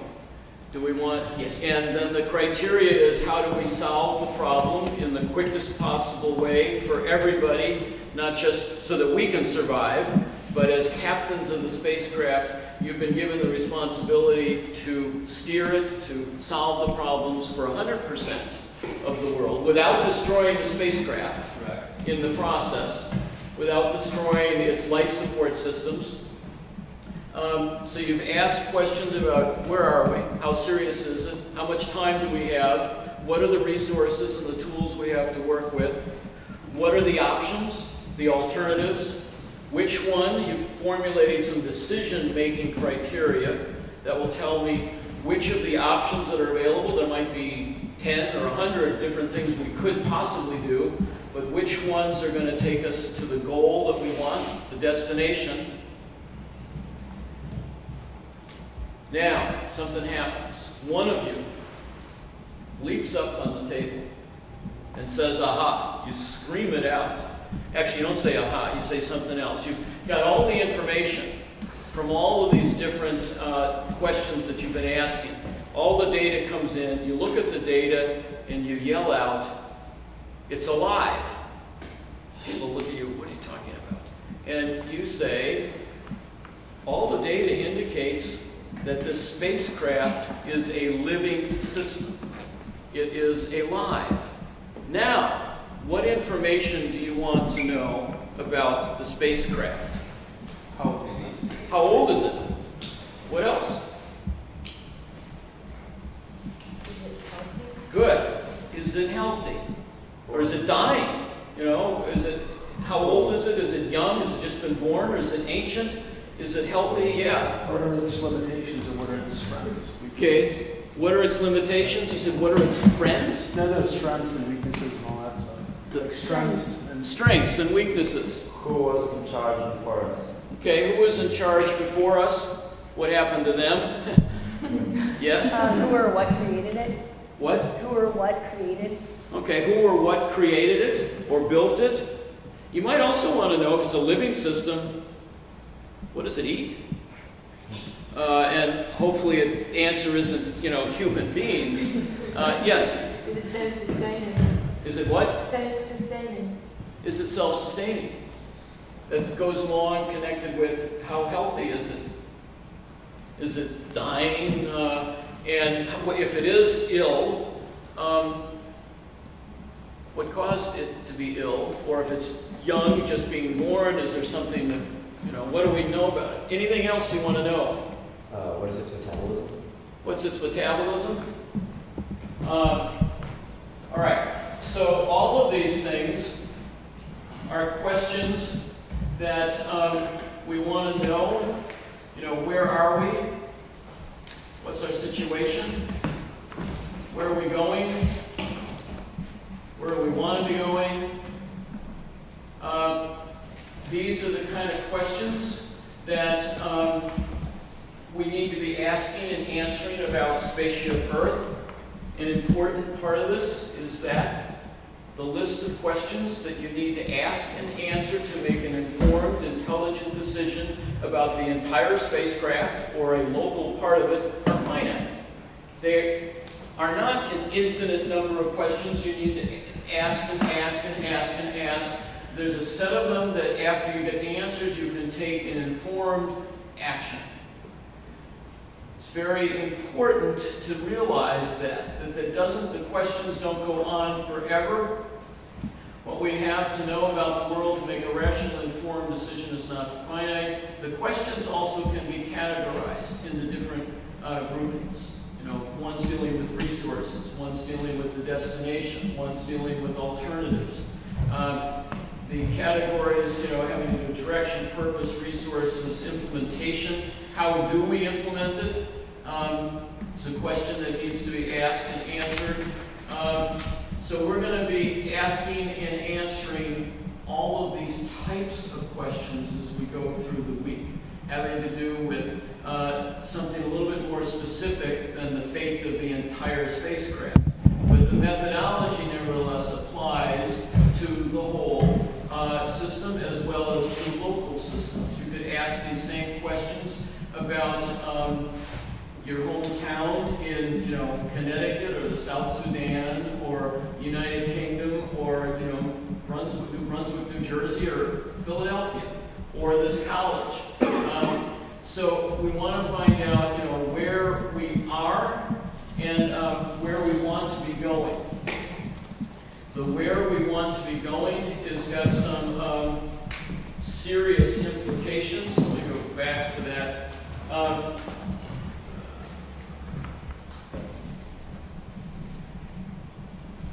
You all identified earlier as part of the table what was the most important problem facing the world.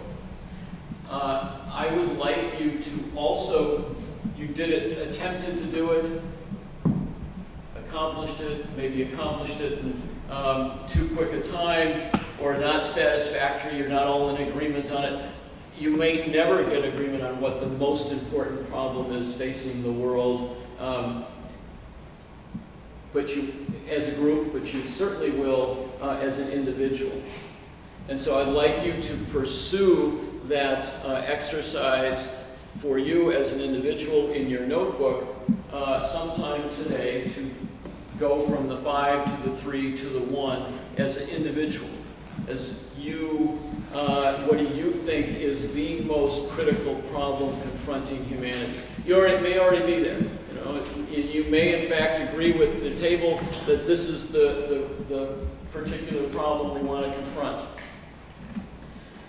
I want to move from that general state of the world, you know, what's the big problem, back to the game that we were just doing, the Space Captain game where you were in charge of the world.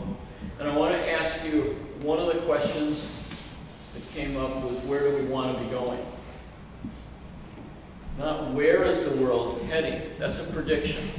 You know, in 20 years we're going to have, you know, 8.5 billion people, and we're going to have this much energy consumption, and you can extrapolate trends into the future and, quote, predict the future with some degree of accuracy.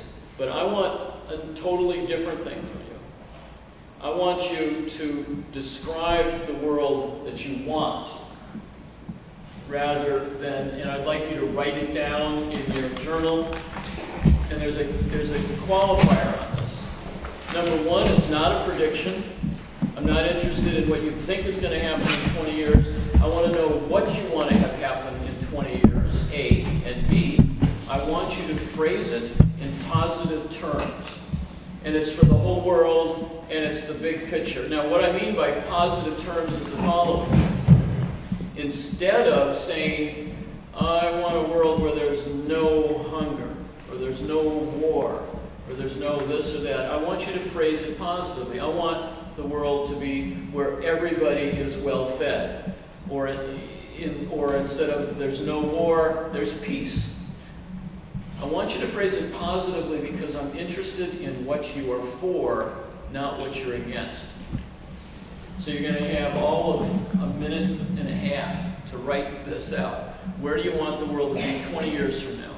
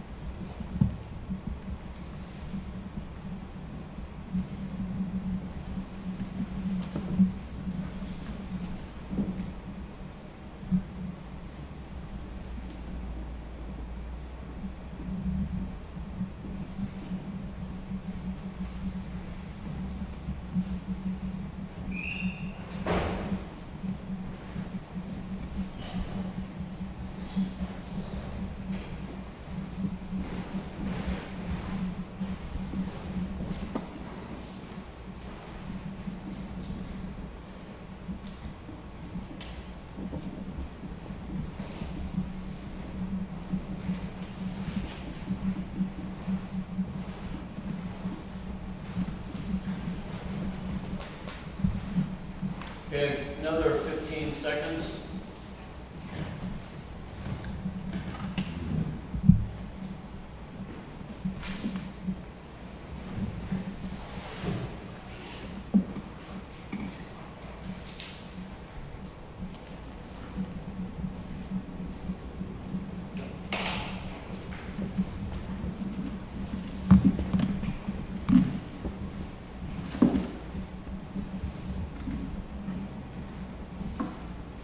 More time. All right, nobody raises their hand, we will stop. And I want one of you to give me one of the qualities you want the future to embody.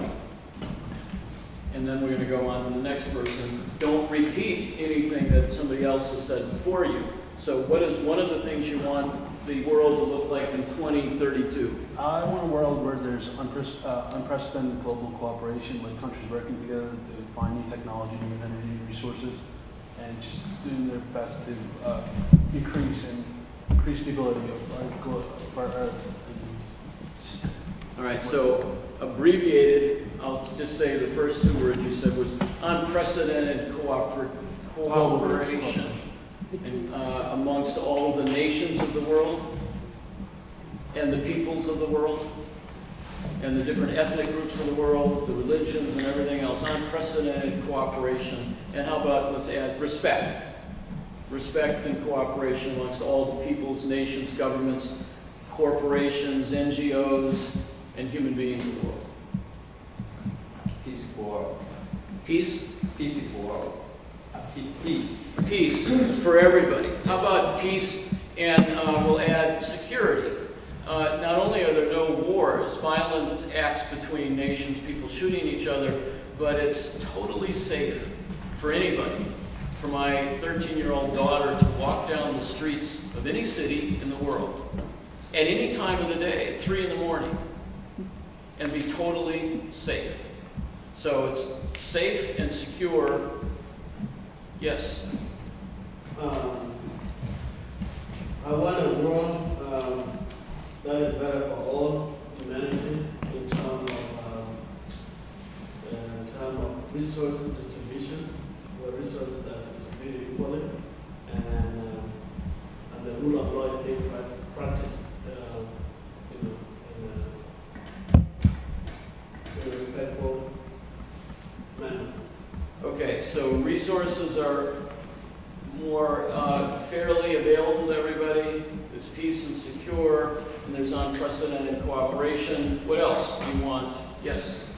I'd like global society to rely on systems inspired by nature. Okay. Our technological systems are inspired by, based on nature. I want a world in which love, equity, and fairness is the standard for serving humanity. Okay, so in 2032, love, equity, and fairness is the standard for serving humanity. Okay, instead of, you know, poverty, or instead of power and money and whatever, greed and okay, so we've replaced greed, power, fear. Everyone has a say in the way humanity is served, and their opinion is all taken to be equally important. Okay. And they have a say about the resources and how they should be used, and sparing and being fair for the generation after we leave. Good. What else? You.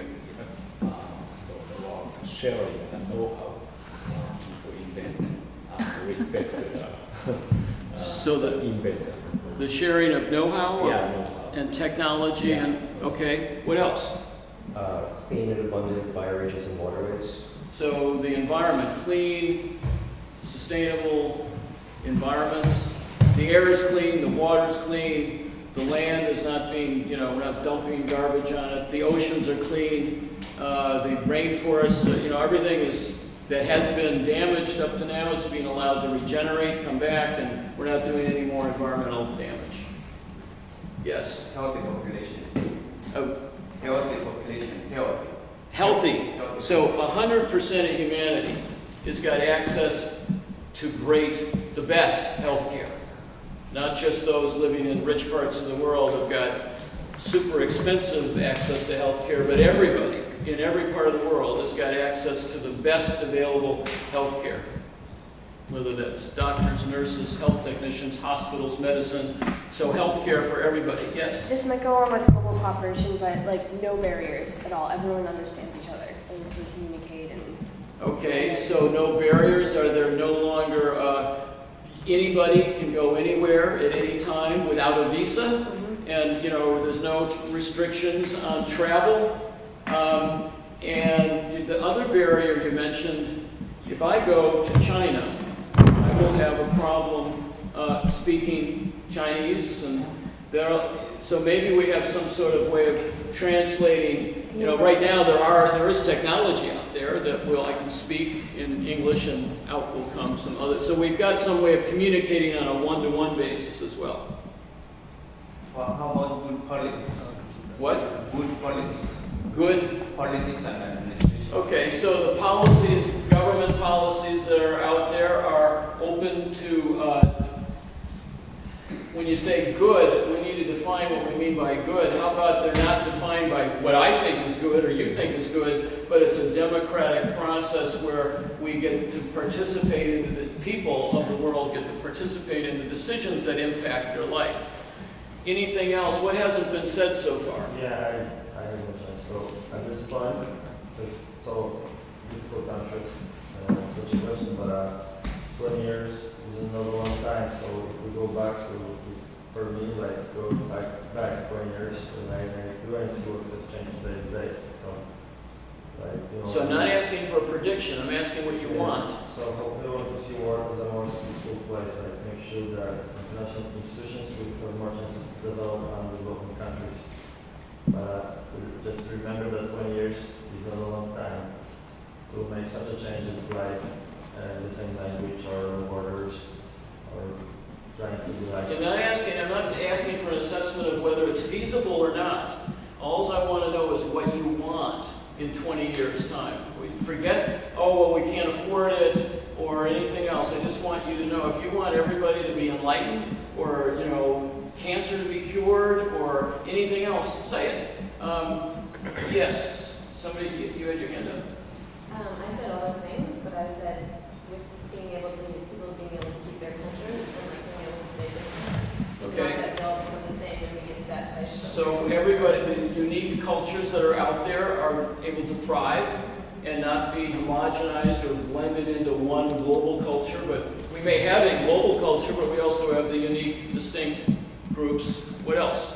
I had a lot, but these are just a couple that weren't mentioned yet. A world where all children are protected. A world where men and women are equals. A world free of disease.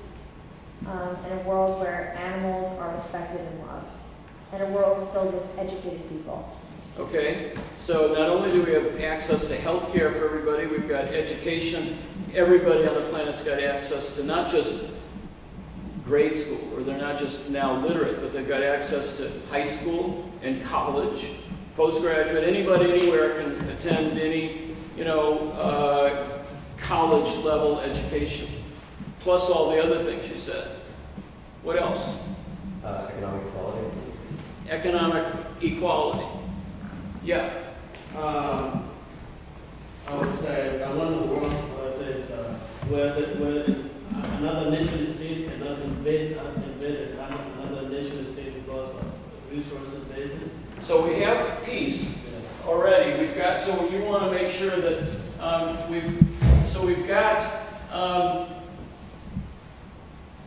peace and security, health, education. We've identified the environment is allowed to be sustainable or stop being trespassed on. You've identified, you've created a vision of the world, an ideal world that is, to say the least, attractive. I've done this exercise with close to 150,000 people, groups of people around the world, whether they were in China or Japan or Europe or Africa or the United States, South America, all over the world. Some of them were groups of just engineers, some of them were groups of corporate executives, some of them were high school students. Some of them were, so it's a diversity of responses to this question, what do you want the world to look like in 20 years? Then I systematically, almost religiously or fanatically collected the responses for the first 10 years of this. And what we found was very exciting, at first very surprising. But every single group had an almost identical set of answers to where they want the world to be. Sometimes, in some parts of the world, you would have some what I'd call outliers. You know, if you were in Chicago, you would have somebody would always say, well, the Chicago Cubs, a baseball team, wins the World Series. You know, in Philadelphia, they'd say the Philadelphia Phillies. But excluding those local qualifiers, you know, the home team, soccer teams or something wins the World Cup. Other than those, this is what it looked like. what people wanted around the planet. They wanted abundant supplies of food, clean water, adequate housing, good education for all, clean, safe energy, healthy environment, access to health care. All of this stuff, if I gave you enough time, we'd replicate this list. What it boils down to is the basic human needs of everybody are met, the basic human rights are fulfilled, and the environment is allowed to be healthy. So every single group that I've done this for has got this as a solid foundation for where they want to steer Spaceship Earth. So if you were the pilot of the spacecraft, these are the destinations that you would be steering towards. This is also the decision-making criteria that you would use in choosing between different alternatives. You know, does it get us closer to the basic human needs being met, or basic human rights fulfilled, or the environment allowed to be regenerated? So that's where a lot of people think we should be heading in. Now, granted, out of 7 billion, 150,000 is not a huge sample, but it's fairly sizable. In my book, I think there is some unanimous sensibilities about the directions we should be heading in. That everybody, not just us in North America, or not just us in England or Japan or wherever, should have basic human needs met and have our basic human rights and live in a clean environment, and the rest of the world should, you know, suffer the consequences. All right, so the real question then becomes is if this is where the pilots, the navigators, the crew of Spaceship Earth think we should be going, why aren't we going there? You know, is this direction an off-the-wall fantasy by a bunch of wild-eyed radicals in Chestnut Hill College in Philadelphia? Or is it a doable, affordable option that the planet is confronted with? My bias is that it's a doable, affordable option, with the exception of one thing. You said a cure for disease. With that exception, every single thing that everybody said is doable with known technology, known resources, and it's affordable. Which is important to realize. I mean, we don't yet have a cure for all disease, so it's not technologically possible. What's up on the screen is what you got that chart for in your packets. And if you look at, you know, some of these things, you know, like eliminate starvation, malnutrition up there, it says $20 billion, which is a, you know, staggering amount of money. This is what it would take to eliminate hunger and malnutrition from the planet. But it's not $20 billion, it's $20 billion per year for 10 years. So it's a huge chunk of money, right? And it's not people in the United States going to the local grocery store, buying a bag of groceries, putting them in a box, and shipping them off to some place where people are hungry. It's setting up sustainable food systems in all parts of the world, so at the end of, you know, 10 years and $200 billion, the whole world has got a sustainable source of affordable, clean, healthy food for everybody. But $200 billion is, you know, way, we can't afford that. I mean, we've got the technology and the resources to pull this off. This one especially, I mean, we've known this for close to 30, maybe almost 35 years.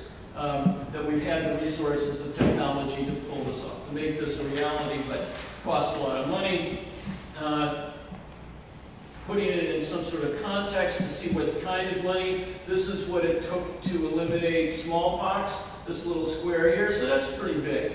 That's a lot of resources, $20 billion, but this will put it in some kind of context. The United States spends $40 billion every year on dieting, on trying to take off the excess poundage that they put on, and that's just the U.S.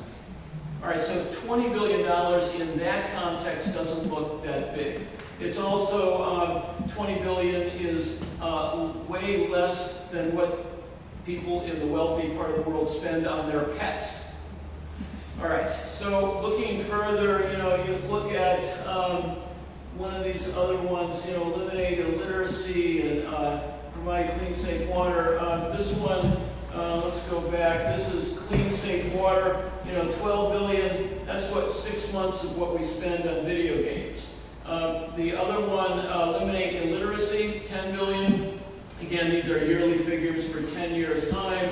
That's 6 months of what U.S. teenagers spend. The healthcare, 3 months of what the U.S. spends on alcohol and tobacco.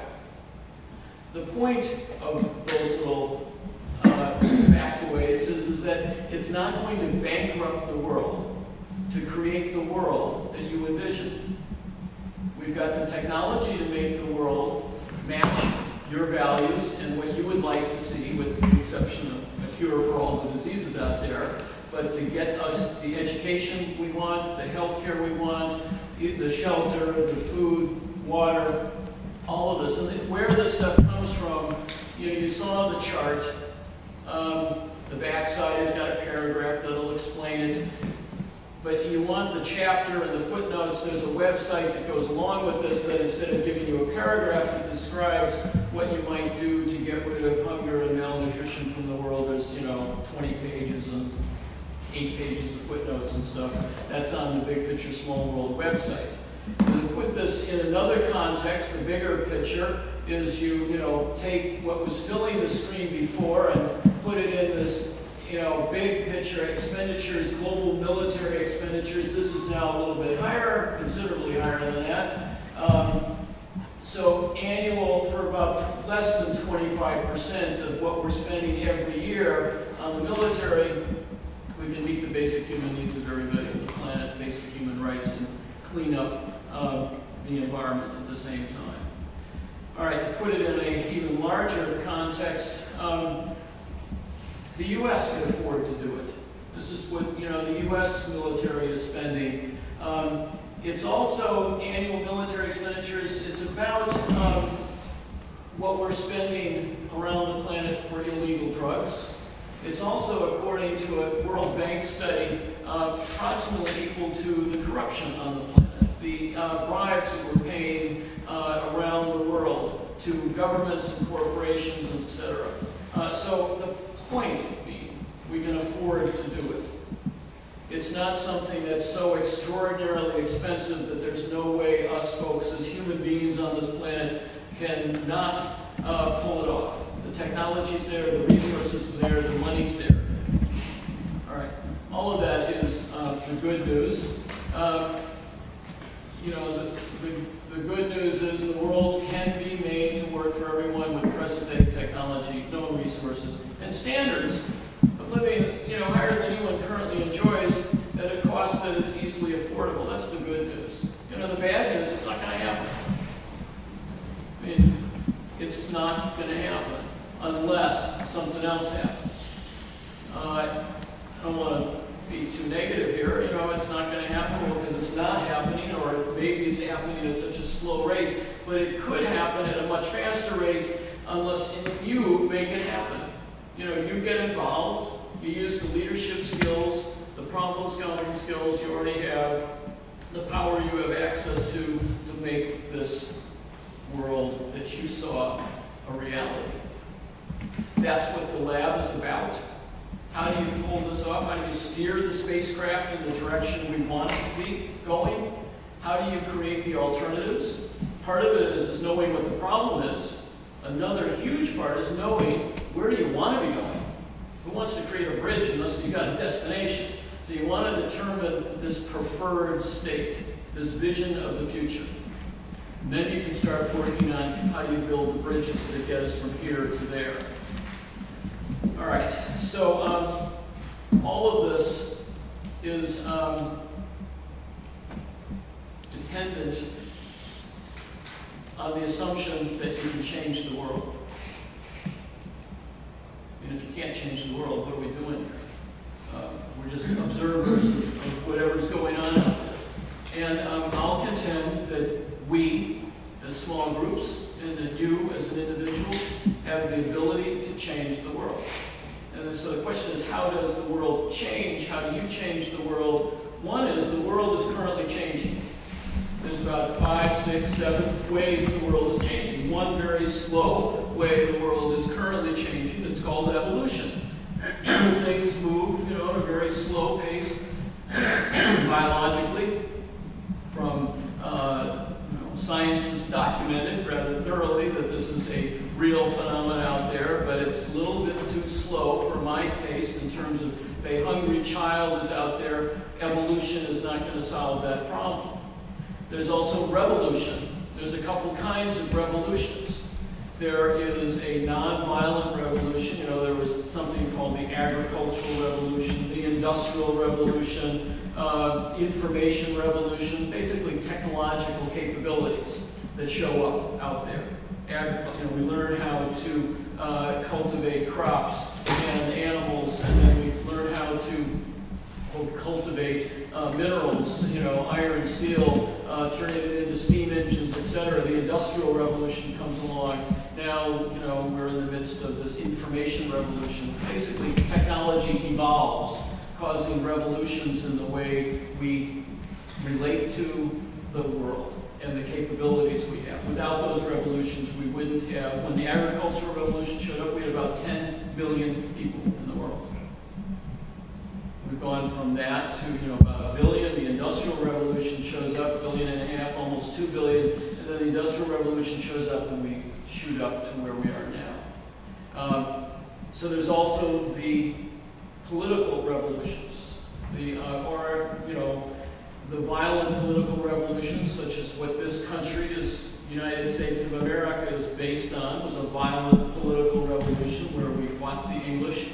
The Russians had their revolution, the French, the Cubans. It's another model of change, rapid change, political change. There's non-violent revolutions, or social movements embodied by Gandhi, Martin Luther King, others that are out there trying to change the world that way. There's other, science changes the world. We talked about, Einstein yesterday. Some scientist comes up with something that leads to the transistor.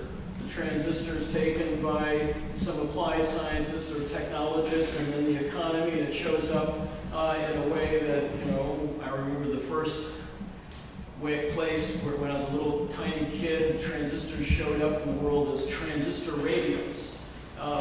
Tiny little radios that had 2 or 3 transistors in them. These things here, your computer's got hundreds, tens of thousands, hundreds of thousands of transistors in them. Millions of transistors. So science has transformed the world. Business transforms the world. Business, who got that transistor radio out there? Maybe basic science discovered the principle, applied science took that basic principle and figured out a way of manufacturing it, technology, and then business, though, got it out into products and delivered it around the world. So business changes the world as well. And design science is a name I'm giving to another category. Actually, let me go back to business for a second. You've got a category of human beings in the business world called entrepreneur. In a sense, they're a revolutionary, only in a business environment.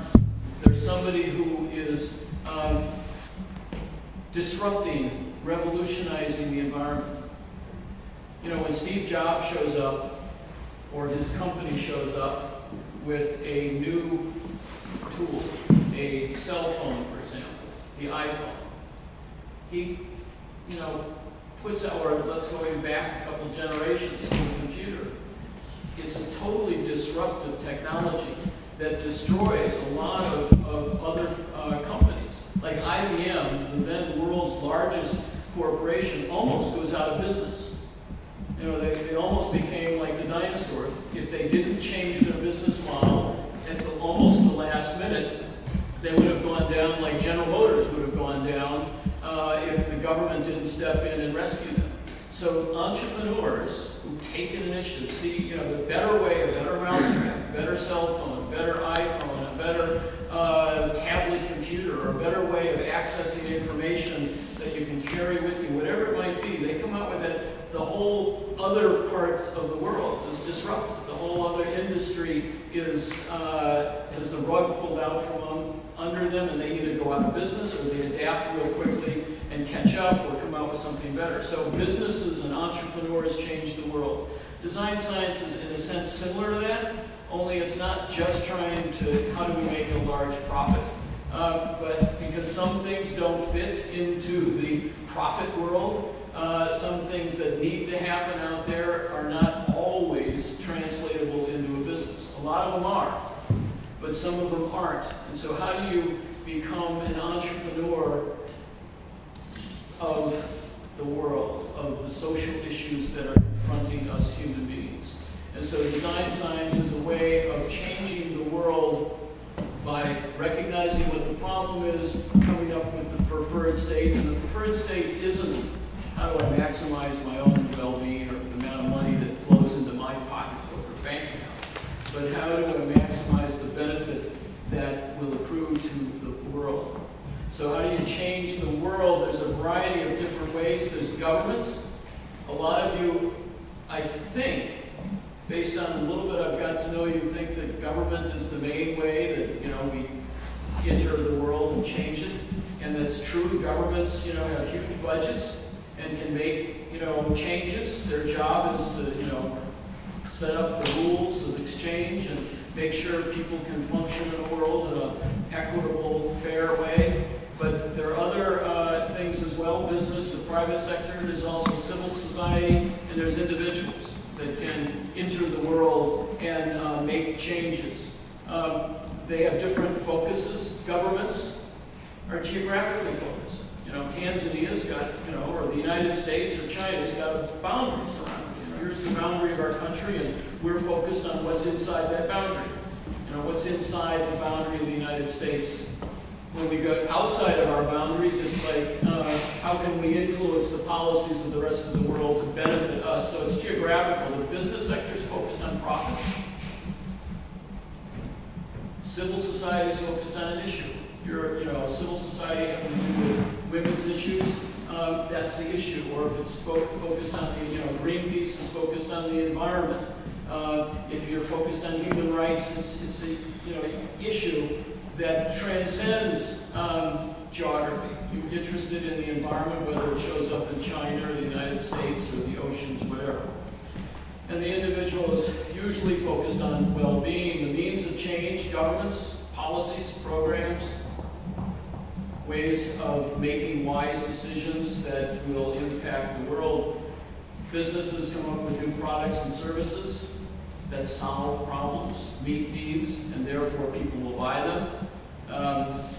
You can look at the needs of the world as markets. That's what a lot of businesses do.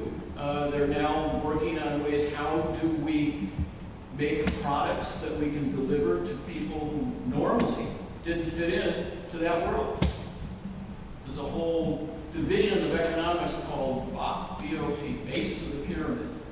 You know, you've got a pyramid with at the top Bill Gates, the rich and the other richest people of the world, and then there's about 10 million, no, there's about 1,800 billionaires in the world.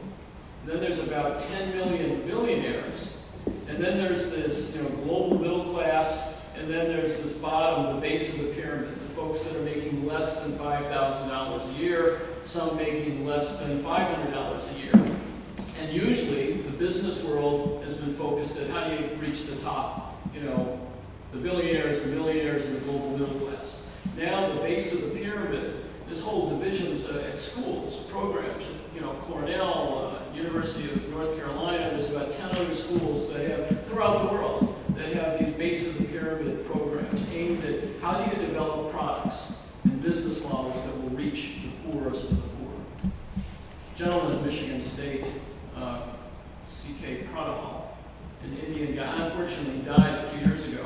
He pointed out that the poorest of the poor out there on the planet that Western businesses associated had in a stereotype in the world. Well, they don't have any money, which was sort of true if you looked at them individually, but collectively they spend about $10 trillion. And if we can figure out how to deliver our products to them in different ways, and the products are scaled so that they're appropriately matched to their needs, we could make a living. Make not a killing, but make a good deal of money. For example, Unilever in India. People in the United States buy detergent, laundry detergent, sometimes in 10, 20, 25-pound boxes, which is too expensive. In the poorer parts of the world, in rural India being one, people buy individual packets of detergent. You know, just wash one set of clothes, little tiny packet. And once Unilever woke up to this, they revised the formula, didn't have it manufactured in one central factory, had a whole series of regional factories manufacturing these little packets that were like 2 cents to 1.5 cents each instead of $25 for a big box or $30 for a big box. You now sell them in these individual packets from the corner grocery stores or the stands on the street. This is the largest growing sector of business for Unilever. It was so successful in India, they cloned the program and took it to Vietnam. They're doing it in Brazil now, going after the base of the pyramid market. They had to radically reconfigure their thinking, their whole business model. They couldn't, you're not going to sell Cadillac to the poorest people of the world. You might be able to sell, you know, a bicycle, or you might be able to sell a low-cost car.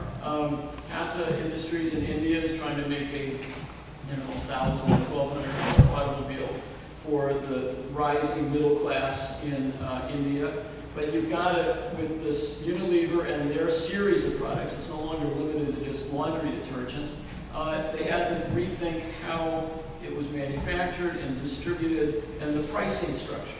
So there are ways, all of this is to say, there are ways of reaching almost everybody in the world with a product that will meet some vital need. Nobody has figured out yet how to feed starving people through the business model. So you still need relief agencies when, you know, the environmental systems, the rainfall is not, you know, happening, or there's been some political problems, revolution, terrorists, whatever, that have most forced people to migrate from one part of the world to another, and now they don't have their farm anymore. They've got to rely on external aid. So there's needs for civil society as well as business, as well as government to make it work. So there's means of change. There's how people, you know, can innovate. Individuals, examples of people that have done things, you know, changed the world. Henry Ford came along. Henry Ford was, in a sense, the Steve Jobs of his day. Henry Ford was not just the head of a huge multinational corporation. He started out wanting to build automobiles for poor people. There was lots of automobiles out there. The first place they showed up were wealthy people who could afford, just like, you know, when flat screen TVs show up, the only people that can afford them because they're $10,000 a piece are people with a lot of money. Ford shows up and says, I want to make a car for people who can't afford the rest of the cars, mainly farmers, because America at the time was a predominantly rural society. We wanted to make these Model T Fords that could be afforded by everybody, including his own workers. So he was a revolutionary in his time. Jobs and Steve Wozniak, who Apple won, their purpose, not so hidden purpose, was as radical revolutionaries. They were sick and tired of the fact that the only way they could get access to a computer were mainframe computers, and you had to wait in line, and it was like you had to be very wealthy business to afford a computer. They thought that these tools were vital for other people to have. I don't think they had any vision of how incredibly revolutionary they would be, how they would totally change the way people on this planet communicate and do business and court and do everything else under the sun, but nevertheless, their original impetus, the two of them, was to create a tool that took the computer out of corporate hands and gave it to the people of the world. Fuller did the same thing with housing and a variety of other things, trying to, how do you get this stuff, how do you solve the problems of the world? Right. So it is time, not just for a break, but it's almost time for lunch. It's very important that we be in this room at 5 minutes to 1, because at 1, we will have a distinguished